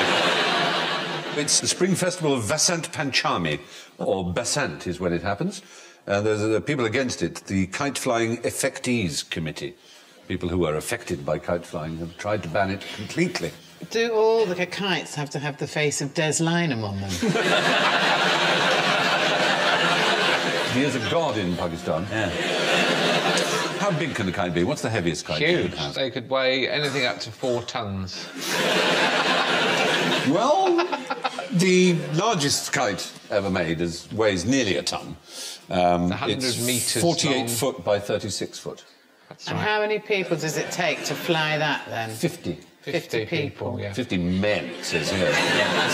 50 men or 25 fat birds. It has 200 strings. The smallest is 1.25 inches across. You can get them in market and stuff. You see those blokes doing those tiny kites? Have you seen them? No. Miniature kites. That's right. On bridges and things or something. Oh, do they? How do you started using an electric fan, one of those little handheld electric fans that just fires up. Yeah. An invisible string, which makes it very pleasing. Then you go home and cry. What am I doing? What the hell am I doing in my life? I want to be a doctor. Look, everybody. Oh, what's the point? So, name the world's most dangerous manager. It's not Dave the Decapitator, who's head of Psychos R Us in Catford. No. Not Chernobyl Health and Safety or something, is it? No, that would count. Is it something like Evel Knievel's manager? Very like Evel Knievel's manager, only go back in time to the Niagara Falls. Blondin's manager. Absolutely right. I think you should get 10 points for that. Blondin's manager. And for the boys and girls, tell us who Blondin was. He was a famous tightrope walker. He was the most famous tightrope walker of his day. But he also carried his manager across, which was a disaster, because his manager was a lot heavier than him, and Blondin liked slippery tights. And they had to stop 6 times because he was so heavy. It was on the 17th of August, 1859, and it took 42 minutes. Is that his manager, then, or just some bloke that wanted to get to the other side? He'd take eggs and a frying pan and a trivet and matches, and he'd stop halfway across and make an omelette and then eat it. Or he'd take a lion and a wheelbarrow across with him. Really? Yeah. A lion? Yeah. What was his manager giving him? Did he eventually die by falling off one? No, he died, actually. He died in... Tea cosy. I thought it said he died in a bed of diabetes. No, he died in bed of diabetes. Not in a bed. It's one of the restaurant menus, nestling in a bed of diabetes. No, he died in bed, age 73. Because actually they have terrible trouble, don't they, stopping people trying to go over the Niagara Falls, because people are always trying to get in a barrel, and I have no idea why, but they have to have special security men. Because apparently there's endless kind of trucks reversing up with sort of concealed and people just going, right, push me, Dave, I'm f***ing going. Apparently there's enough people that want to do that for them to have to really... They do stop it. There have been 16 known barrel drops, and 6 of those have ended in mortality. The first to do it was a woman. Hey. Yes, Annie Taylor. Didn't want to. That's a honeymoon that's gone horribly wrong. Now, Annie Taylor was the first to do it, and she was something of a heroine for doing it. There she is, look. Well, battle-axe she looks, I mean, God. But there's her barrel she's all right. with her name on it. Annie Edson Taylor, heroine of Niagara Falls, it says. And Bobby Leach was the second man to do it. The third man to do it was a Briton, Charles Stevens, and he did it with his legs tied to an anvil. By this time, people were already bored with the feat by two people having done it. I think it's really nice they went to all the effort of writing their names on the barrels. Well, he couldn't because he tied it to an anvil in that rather sort of roadrunnery way, you know, kind of thing. And all they found of him was a severed arm inside the barrel with a tattoo on it saying, "Forget me not, Annie." People were obsessed with the Niagara Falls. They had this pirate ship and they filled it with animals, bears and geese and all kinds of things, and sailed it off the top of Niagara. And only 2 geese survived. 2 bears crawled out and they were shot. For cowardice. So, now, what's the most dangerous sporting activity for women? Foxy boxing. Foxy boxing. Foxy boxing.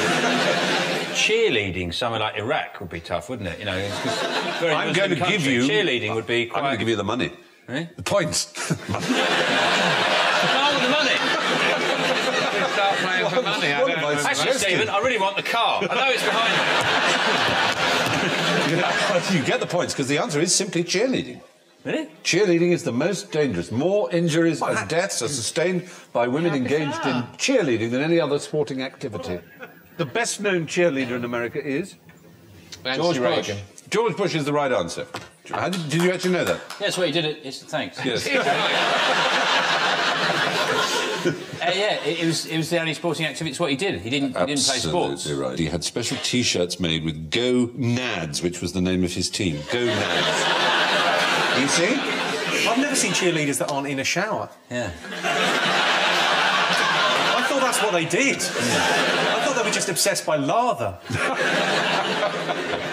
Other dangerous sports? Bungee jumping? Do you know anything about that? You can get a detached breast tissue. What, at the gift shop afterwards? Or? Because if you go in the nude, they let you do it for free. Where? Everywhere? Or at a particular site you know of? And you can, if you don't have proper support, your breasts, because of the gravitational pull, can fly clean off. And you can also get detached retina. And if you shout at a breast that's just been decapitated, as it were, does it still respond for the next 30 seconds? It will still lactate for half an hour. Still express itself, quite literally. I like to think of... Can I go and have a lie down? I like to think of bungee jumping as suicide for indecisive people. It's like a tester, isn't it? It is.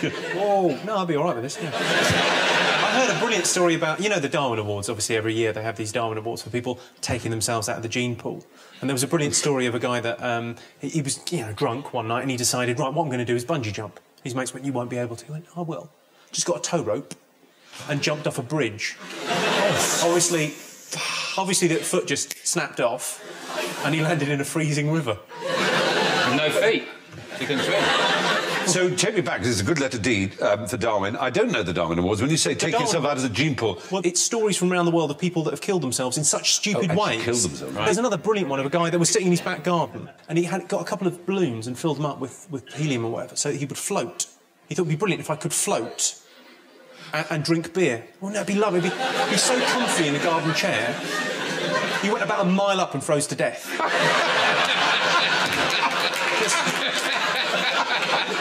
What an arse! But I see what you mean. Taking out of the gene pool, in other words, the human gene pool does not need those kind of people to pass on their genes to the next generation. Indeed. Yeah. It's the reason why they should allow people to walk down to railway tracks if they so wish. Because you know what? We don't need them. If they can't work out a train's coming... Right. Let's face it, the gene pool needs a little chlorine. You know who you are. Who invented bungee jumping and when? It was the New Zealanders, wasn't it? It was actually a British invention in 1979. The bungee strap is a British invention. Yeah. Hurrah! Yeah, well, good on. They never, ever, ever break. That must be a real comfort to the families of the people that the rope was too long. Yeah. No, the rope, if you want, it's still perfect. Oh, thanks. Yes, you can have another go with the coffee. Oh, into the grave, out the grave, into the grave. Oh, it must happen. I want that to happen. Right, well, I'm redrafting my will tomorrow. Yeah, exactly. You've sorted out all our funeral requirements. Oh, excellent. Another dangerous sport is Russian roulette, of course. That's dangerous. Yes. In the early days, you had a musket. You'd only have the one. That was a man's game. Yeah. To get exactly. Oh, it's 6 to 1. What we do know is that in 2005, more than 200,000 cheerleaders had to attend medical facilities with cheerleading-related injuries. It's time, ladies and gentlemen, how could it not be, for us to dare to dip into the deep end of the pool of half-dissolved truths and sheer undiluted mythery that we call general ignorance, so fingers on buzzers. Please, what causes deep vein thrombosis on aeroplanes? Oh, you're in first. Sitting still phrases and getting a blood clot. Ooh! Sitting down for too long. Oh, hello. Is it the 5 pasties you had before you set off? Well, it turns out, according to a Lancet article, that if you put people in exactly the same conditions as on a cramped aeroplane, but on dry land in an ordinary room, they don't get the increased chances of DVT. Oh. That it's actually the poor air quality. And you know the air quality on planes is worse now that they've stopped you smoking. I know, exactly right. It's very bad air indeed out there, and they save a lot of money on it being bad air. And it also seems to be a contributory factor to DVT. But there are these compression socks. There was an article in the newspaper very recently about them actually working. They're hugely sexually attractive, those. Well, they stopped calling them surgical stockings because that sounds so kind of Les Dawson, old lady, and they now call them compression socks. It sounds I slightly think butch. I like those socks because You put them would on. do, because you're sort of quite pervy, aren't you? Well, here's the thing I like about them. It's a really tight sock, and when you take it off, it's lovely and itchy. It's very satisfying somehow. Do you have bald chins? Do I have bald you old chins? enough now to have bald chins? The lower shin? I don't know what you've been up to, Stephen, to be honest. You know, I can't even conceive of how you've got As that. men age, the hair stops growing on the lower part of the shin. Does it? You must Oh, have no, noticed I've that. got virtual quiffs down there. You're still pretty hairy down Look there. at Yeah. Brushed by the tip of your penis as well, I can see that. Most impressive. I've got to get that reattached. With women, it's the other way around. My bikini line's wound around my ankles at the moment. So, fingers again on buzzers. How much sleep should you have every night? Vehicle reversing. Go back. 4 hours. Good answer. 4 hours? 4 to 7 hours, you'll live a lot longer than if you have 8 hours every night. People who have 8 hours or more live shorter lives. Yeah, but if you only sleep 4 hours a night, it can lead to dismantling the welfare state. Margaret Thatcher is a famous example, which very well put, of someone who didn't get that much sleep. Yeah, no wonder, really, what she did to the miners. Yeah, right. The average Briton gets 6 or 7 hours sleep a night, as opposed to their grandparents or great-grandparents in 1900, where 9 hours a night was the average. Certainly people lived less long for all kinds of reasons. What scale do seismologists use to measure earthquakes? Sean. The Richter scale. No, they don't. Seismologists don't. Journalists often do still these days, but not for 30 years nearly. They use something else. It's called the MMS, the Moment Magnitude Scale. You sure? Disappointing. Absolutely sure? Yes. Sure. I got that wrong. You did, but you kindly went it right. There's an example of what happens after an earthquake. The angles, it's rather like Renaissance mannerist art. The diagonals are very... the composition is excellent. I hate Renaissance mannerist art, don't you? Do you? Yeah, it's crap. Michelangelo, for example? No? Michelangelo? Don't like him? Bollocks. No. He was particularly good at bollocks, it must be said. It's one thing he absolutely thrived. Has he been spotted in Heat magazine? Michelangelo spotted buying pants in Primark. Primark? Primark. Do you get yours made specially by the Queen's tailor? I thought you'd had yours done on a loom by Exquisite Boys.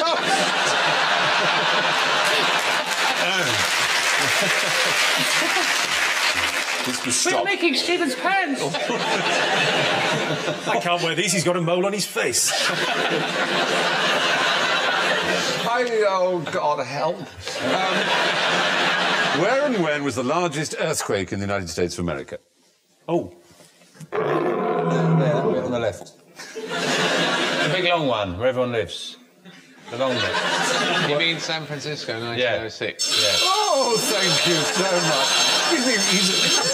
You're a true gentleman. It was not the largest. It was certainly perhaps the most catastrophic. It killed... 3,000. Now, you say it killed 3,000 people. A rather disturbing fact about it is it killed 3,000 white people. They didn't count the Chinese dead. Isn't that horrible? 250,000 made homeless. But the major cause of death and destruction was not the actual... Fires. It was the fires. Raging fires. And why did a lot of fires come about, do you think? A flame. Thank you very much. Was it because they were leaping all from really building to building? fed up, so they all got pissed and fell asleep? No. Gas. Because they weren't insured against earthquake, but they were insured against fire. So a lot of people started setting fire to their houses when they saw that they were cracked. When the insurance company would go, oh, what are the chances? It burned down the same day, did it? Some genuine fires were caused by the fact that there was a gas main and that would go up. You know, it was at a time when there was gas lighting and heating all over the city. I think I might know where the largest earthquake was. Yes, same. I think it might be Yellowstone National Park, because there's a supervolcano underneath it. Well, you're probably right. I would have to add the right of the question since European settlement. There may well have been a huge one in Yellowstone. Whoa. Yeah. It's a bit late for that, Stephen. A little bit late. Oh, you wouldn't have said 1906 if I hadn't said since European settlement. No. Just on the subject of the San Francisco fire, this is an example of how nasty. When the fire caught the Windsor Hotel at 5th and Market Streets, there were 3 men on the roof, and it was impossible to get them down. Rather than see the crazed men fall in with the roof and be roasted alive, the military officer decided to direct his men to shoot them, which they did, in the presence of 5,000 people. And there was another man who started burning... The entertainment back then was rubbish. Another man screamed and begged to be killed as his feet began to burn, and he was up on a roof then. And the policeman took his name and address and then shot him through the head. Took his name and address. This is my house. No, actually, the greatest earthquake, certainly since European settlement, was that in New Madrid, Missouri, in the Mississippi Valley, during 1811 and 1812. Or you may prefer the one in Prince William Sound, in Alaska in 1964. Either way, the more famous San Francisco earthquake was just simply not in the same class. I think it brings us really handily to the end of the quiz on this particular occasion. And looking at the scores, there's astounding things going on, because way out in first place with 7, Joe Brand, ladies and gentlemen. In second place with a very handy 4 points, Sean Locke. Thank you. Neither up nor down, but in third position with 0 points, it is Jimmy. Which means our runaway fourth place goes to the minus 19 of Alan Davies.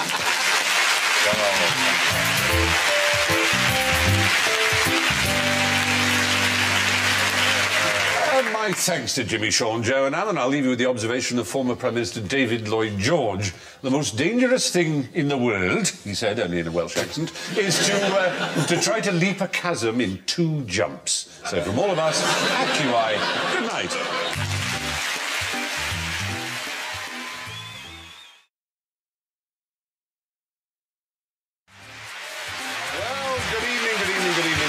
Good evening, and welcome to QI for another reckless poke of the screwdriver into the fuse box of the unknown. Joining me in the cupboard under the stairs tonight are the slightly shocking Sean Locke. Thank you.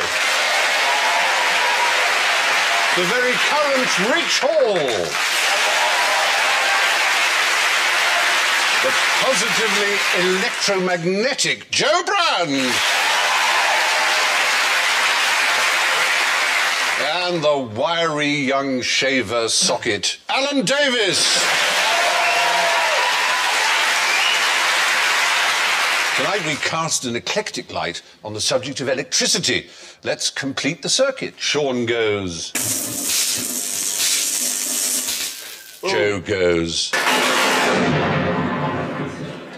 Rich goes.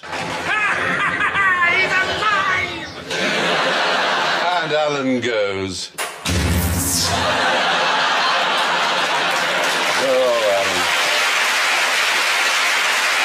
Alan. Now, don't forget, each edition in the E series encloses an elephant, right? The first to spot it by waving your elephant card will win our generous Elephant in the Room bonus. Like so. Otherwise, simply electrify me with interestingness. Anyway, the atmosphere is already absolutely, Electric. Alan.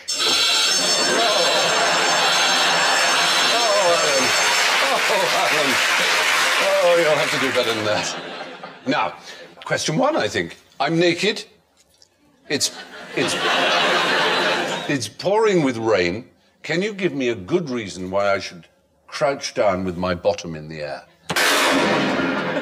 Joe. Stephen, I wouldn't have thought you'd need a good reason.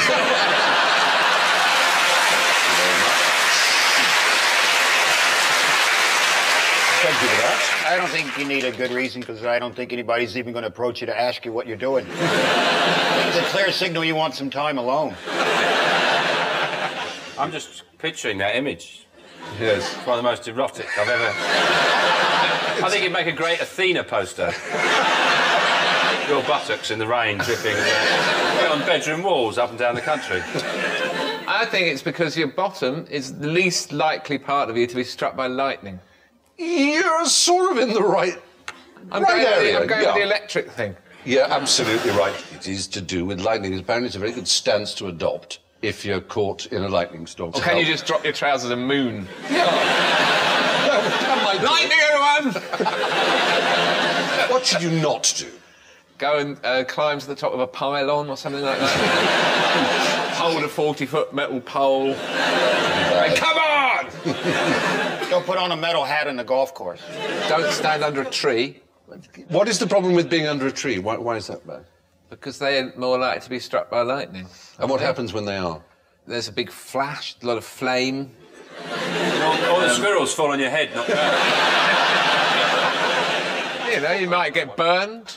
Yeah, well, the sap boils in an instantaneous way and the tree explodes. You get covered in splinters. The best thing to do would be to get into a car. Really? Yeah. Drive away from the rain. You just close the door and stay in the car. It acts as what's called a Faraday cage. Bars, if you like, electromagnetic fields. It's actually 30 million volts you can get in a bolt of lightning. Why can't we harness that power, Stephen? Well... Do you think you're more likely to be struck if you're a man or a woman? Man. Well, men are out and about a lot more, aren't they? You are actually 6 times more likely to be struck if you're a man. The man always has to hold the umbrella, because if the woman holds the umbrella, it keeps jabbing the man in the eye. And that's why he's more likely to be struck. Is it because women wear more rubber than men? And it just kind of conducts through them? Because a lot of women wear rubber pants. Do they now? Did you not know that? No. Not really my area. The wire... Do you have wire in bras? Do you? I mean, does one? You do if you have massive knockers that are in danger of injuring people. Right. And they need... You fall into that category. You're doing badly, I have to say. You're very... Thank you. Yes, a lot of... Fulsome pair of fun bags there. But, Do you know what? That was almost heterosexual. I may be on the turn. It wasn't, though, was it? No, not. I'd like to hear you whisper that when you're bent over naked in the rain. A fulsome pair of fun bags. Well, people around you are getting struck by lightning. The wire won't attract the lightning, but it will superheat when you're struck. You So can your burn bosoms yourself. blow up? Yeah. How exciting. I'm going to have a go. There's an actor I work with, and he was once walking on the street, and a manhole cover right next to him got struck by lightning, and it flew up in the air, landed on his head. So instead of being hit by a manhole, he should have been showing his manhole to the lightning. Yeah. Anyway. But the quite interesting thing is, how often does lightning strike the Earth on an average day? 4. 4. So we've got 4. I can say that it's more than 4. Anybody would like to... Is it 5? How could you... It's 17 million times a day. No No. way. It means about 200 times a second. Why can't we harness that power? What? Perhaps we should How many people in Britain do you imagine are killed each year by lightning strikes? 12. None. 30. 2. It's between 3 and 6, actually. It's not very many. 4 or 5. Yes, 4 or 5 would do it. In America? Probably a lot more because there's more of us. 400 Americans a year die of it, and about 1,000 are injured. There was one American, 7 times he was struck. He was a park ranger at the Shenandoah National Park. I know that guy. Well, he did die in 1983. I knew him in 1982, the last time he got hit. Do you know how he died? He was very testy. Very irritable. His name was Roy Sullivan. He actually... That's not what they called him, though. No. Called him Bernie.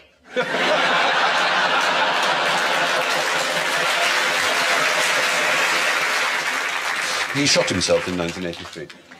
He should have just crouched down with his manhole in the air. Exactly. The point is, if you're caught in an electrical storm, you don't want to shelter under a tree. The best thing to do is to get into your car, but failing that, crouch down into a ball with your head down to your knees and hands clasped behind your head. Now, I have a conundrum for you. Can horses catch eels? It's a rather attractive horse, actually, isn't it? Yeah. But personally... It's a very beautiful horse. Yes. Not a bad-looking eel, either. The eel. I like the eel. There's more you can do with the eel, possibly, but the horses... It's very hard to get a horse down your pants. Oh! No, it genuinely is a very attractive horse. Yeah. Yeah. Nice hair. I bet he's a wanker, that horse. I bet he runs around going, look at me. But anyway, can horses catch eels? That's the question. I think they can. And how would they go about it? A net. There was this German who observed in South America the way humans used horses to catch eels. Very particular kind of eel. Well, was it an electric eel? It was, because that's our theme of the day. It was an electric eel. How would you use a horse to catch an electric? Why can't you catch an electric eel in a bowl? Hold out a fork with a bit of bread on it and try and get the eels to toast it with their... You'd have to be on horseback because otherwise you'd get electrocuted, something like that. Well, the problem with catching an electric eel is that, yes, you would get a very nasty shock, 650 volts in a... Put you right off it. So I'm afraid the horses were sent into the water where the electric eels would go crazy and discharge all their electricity until their batteries were flat, and then they could be safely harvested. And the poor horses, of course, often had heart attacks and died of fright or drowned and got very upset. So it was rather mean. Got very upset? Yes. Distressed is the word we use of animals. I don't like it in the water, the eels. Ow! I wouldn't do it to that nice, pretty one, I hope. You like the tousled hair look? There are boys all over England doing themselves in your style now. We're going to send you horsey photos. So, half of an electric eel's whole physiology is devoted to creating electricity. So they've got quite a powerful kick, but once it's used up, then they're easy to catch. They're not actually eels, oddly enough. They're a sort of knife fish. 69 species there are of electric fish, including the torpedo fish. And the torpedo fish comes from the Latin torpore, meaning to numb. It was used as an anaesthetic by the Romans. And from that, the underwater missile was named. Now, here's a big question. In 1903, Thomas Alva Edison released a movie whose title consisted of 3 words, 2 of which begin with E. What was it, and who starred in it? I know, we've nearly forgotten them, but here it is. Oh, elephant in the room. Well, you are absolutely right. It was actually called Electrocuting an Elephant. He made a film in which an elephant was electrocuted. Hooray! You win those points. How many points? 10 points. Oh, 10 points.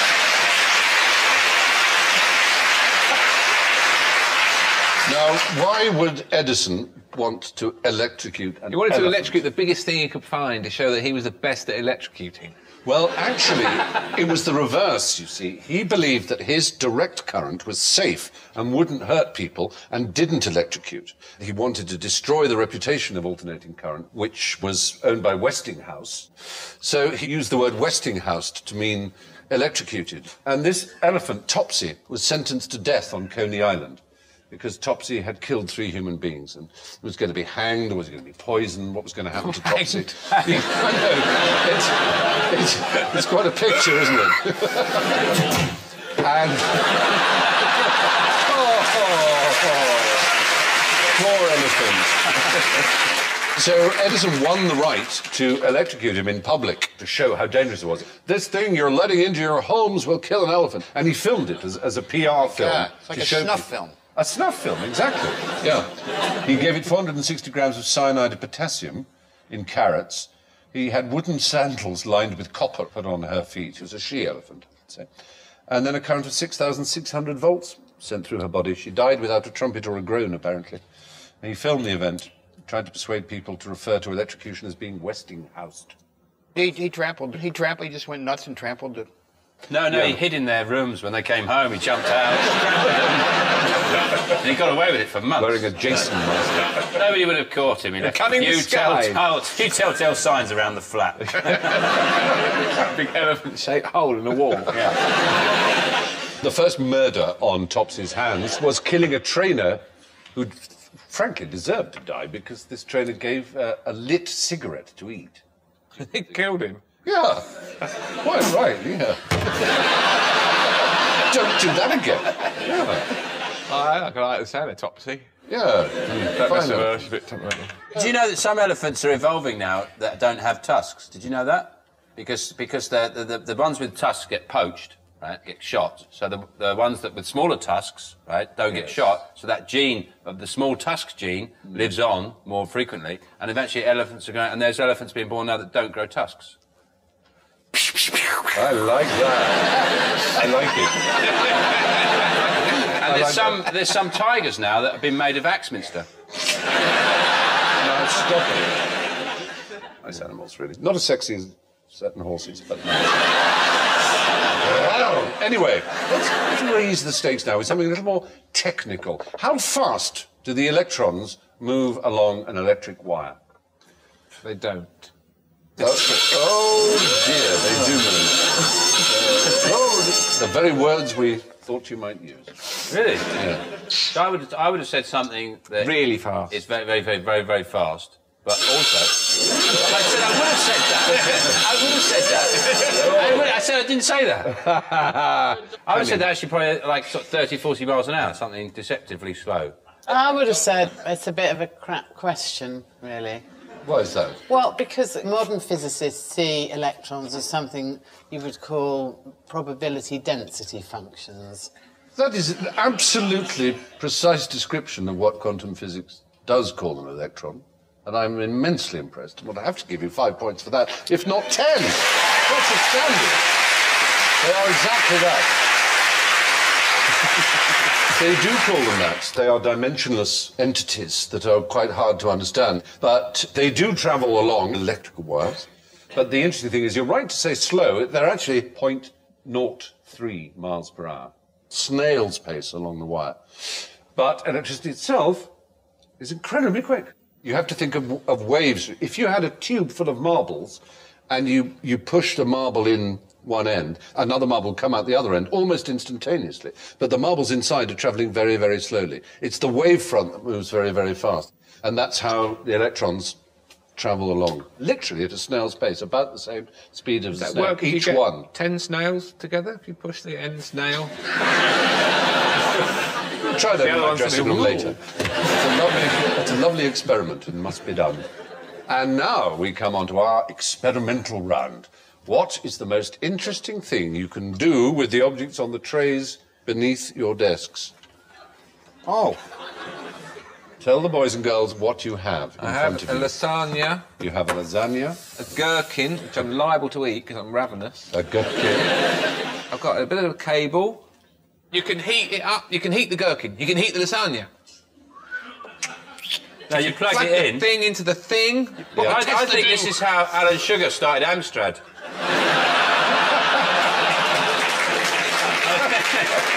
That's one of his first computers. There you go, 30 quid. You're absolutely right. You've done the right thing. It's some kind of gherkins because they're pickled, and then I don't know anything. That's was. Supremely. Jesus! But yes. This is part of Kate Moss's new range at Topshop. Size 0. It's... Nothing's happening. No, but the gherkin will behave as a light bulb. If you put a charge through a gherkin, it will glow. The lasagna can provide the power. Because it's salty, and salt is an electrolyte, the two types of metal in the lid and in the pan, as long as they're not touching each other and shorting out. One of our elves experimented over the weekend, demonstrating how a gherkin light bulb works, and you can see a lit gherkin. This is one of our elves, just the other day.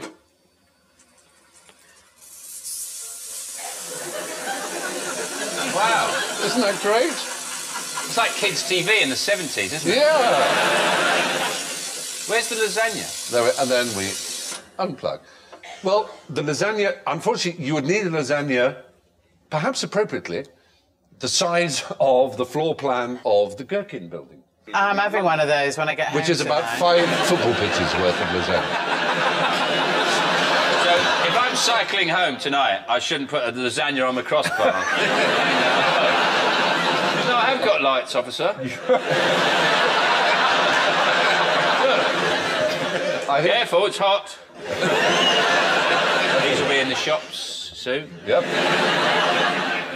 The lasagna pod.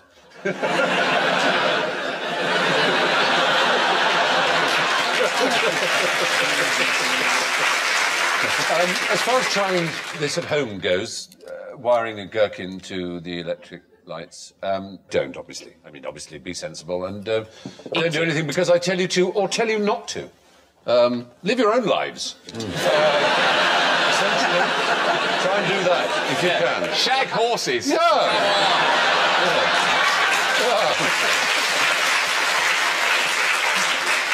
Well, now, in an abrupt volte-face, we turn face-to-face with the ghastly spectre of general ignorance. So, fingers on electrical devices, if you would.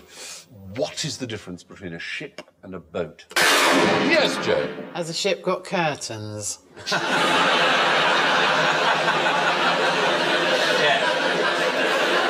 just about the oddest answer I've ever heard to any question. No. A ship may have curtains, but so may a boat. Ships are bigger.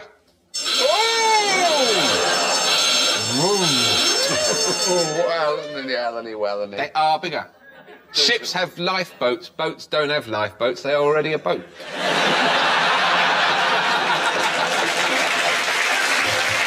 Well, we're talking Navy here. We're talking Navy. In the Navy, a ship is any vessel which is... Named. No. Surface. I.e. ships, frigates, destroyers, anything like that. Except little dinghies and lifeboats, which are boats, I grant you. So a boat is a But submarine. A boat is a submarine. And some submarines are bigger than 3 frigates put together. So what's the difference? I'm afraid I A boat is a submarine. Submarine goes underwater. Sorry, Stephen. Like Well, no, it doesn't. Ship goes on the surface. A rowing boat, is that a ship then? They don't have them in the Navy. Shit. Stephen, they don't have rowing boats in the Navy, do they? They might have oars on a lifeboat, which is a boat, I grant you. But there's not a vessel of the line. Is it a rowing ship then? It's in the Navy, yes, it is. It's a rowing ship. So the only boats in the Navy are submarines? Yes. That's complete bollocks. It's true. The only vessels of the line that are called a boat are submarines in the Navy. I fail to agree. That's right. I'll tell you something else. There's not 2 moons. A ship. In German, there's das Schiff and there's das Boot. I don't know which Das is which. Boot. It's spelled with 2 O's, but pronounced boat. But No, it isn't. Yes, it is. It's pronounced boat. It's not pronounced boat. Yes, unless you're it from is. Newcastle. I was in Germany, watched for the World Cup, and these 2 lads came up and said, "Do you know what jump house is?" Jump house. Jump house. Jump house is a slang term for a brothel term. The modern German. And as soon as they said it, I immediately knew it. You knew? Yeah. There's something so camp about modern German, though. You know what they call a mobile phone? It's just so typical Handy. camp. Mein Handy. Oh, wo ist mein Handy? Ich habe mein Handy verloren. Oh, wo ist mein Handy? Are you hosting the BAFTAs this year? I did not know. No? Oh, it's a shame, because I was going to say you should do it in that voice. No, and welcome to the BAFTAs. Stop it! No. Anyway, yes, it's a purely naval tradition. It's no... In true English, you could call it a ship or a boat, and who could say nay? But that was the nature of our question, and a foolish one it was. As well as inventing the battery, Alessandro Volta, after whom the Volt is named, also discovered methane. Which animal contributes most methane to the atmosphere? Yes. Cow. Oh, yes. Ants. No! Termites. Is the right answer. Well done. I only know that because I had a swanky showbiz lunch with the producer the other day and he let it slip. What do I do, ladies and gentlemen? For the honesty, I'm inclined to let you keep your What sort of showbiz lunch do you talk about termite farts? Where's your career going? This is my career. You're in it. So I just say I was there and I completely ignored it. Methane is a much worse greenhouse gas than CO2. In fact, it's about 23 times worse. They are staggeringly populous. Well, why don't we feed them on something like a clear soup? Like a nice broth that hasn't got any sort of, pungent vegetable matter in, just like that. You could never make that many little termite bowls. How do cows produce methane? What do cows do to get... Farting. They don't fart it, they burp it, oddly enough. Cows? So if you went round with a lighter, they went... Presumably, yes. Maybe that's where the dragon myth came from. Very good. They burped a bit of methane, set like one day, the dragon! How did you two end up having a dinner with the producer? You weren't brought invited. You lunch. Were you not invited? No. I wasn't. You want to see what I've got?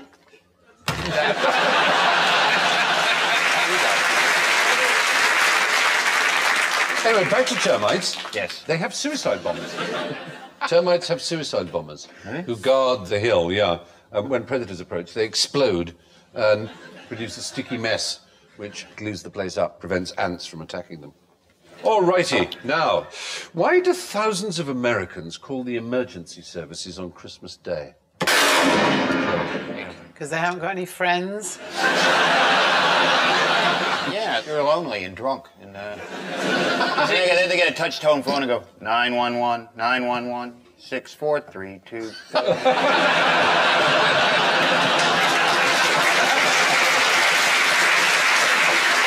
Very good. Is it because they eat so much that their fingers chub up and they get all the... That's not the reason. What happens on Christmas Day that's particular to that day? Presents in the morning. Presents. So they phone up, they thank the fire brigade for their presents. Give them things that, they hurt themselves with. Or make calls with. Suppose somebody gave you Is it a mobile handy? phone. Ein Handy. Ein Handy. For Weihnacht. And it was your first mobile phone. And you very excited about slipped and it went up your arse or something. Well, Yeah, so you phone up the emergency service just to see if it's worked. because you can't call anybody else up because you haven't got a network yet. All phones in America, whether they've got a SIM card in them or not, have to, by law, be able to call 911, the emergency service. Does that annoy the emergency I would imagine it drives them crazy. Yeah. Lastly, we've come to the end of our Quizlet, and we have one more question, and it's on the subject of electricity, our favourite subject.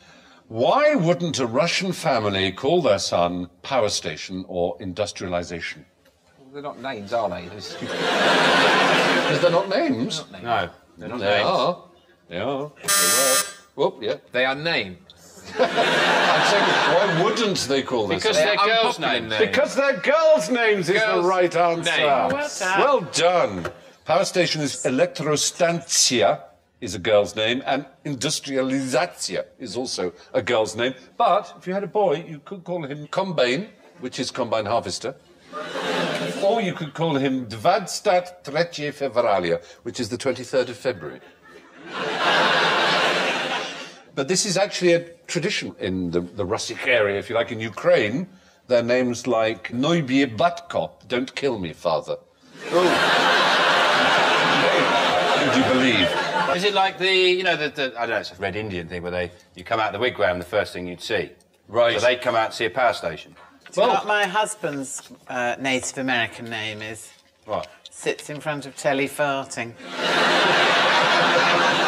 Imagine if you said it quickly, it sounds quite nice. Yeah. It does. You call him Sits in Said telefarting. it in a Russian accent. Yeah, sits in front of telefarting. I like your sort of camp German accent the best. Oh, shut And I'd like you to... Can you just do handy again for me? What's my handy?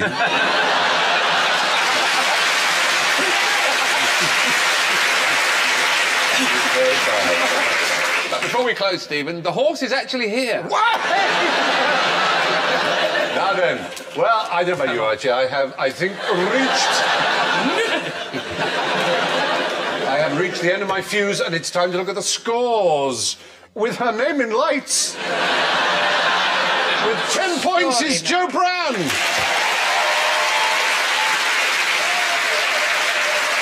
In second place with 1 point, Rich Hall.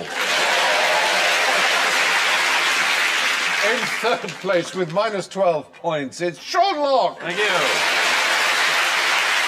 And finally, with minus 21 points, is Alan Davies.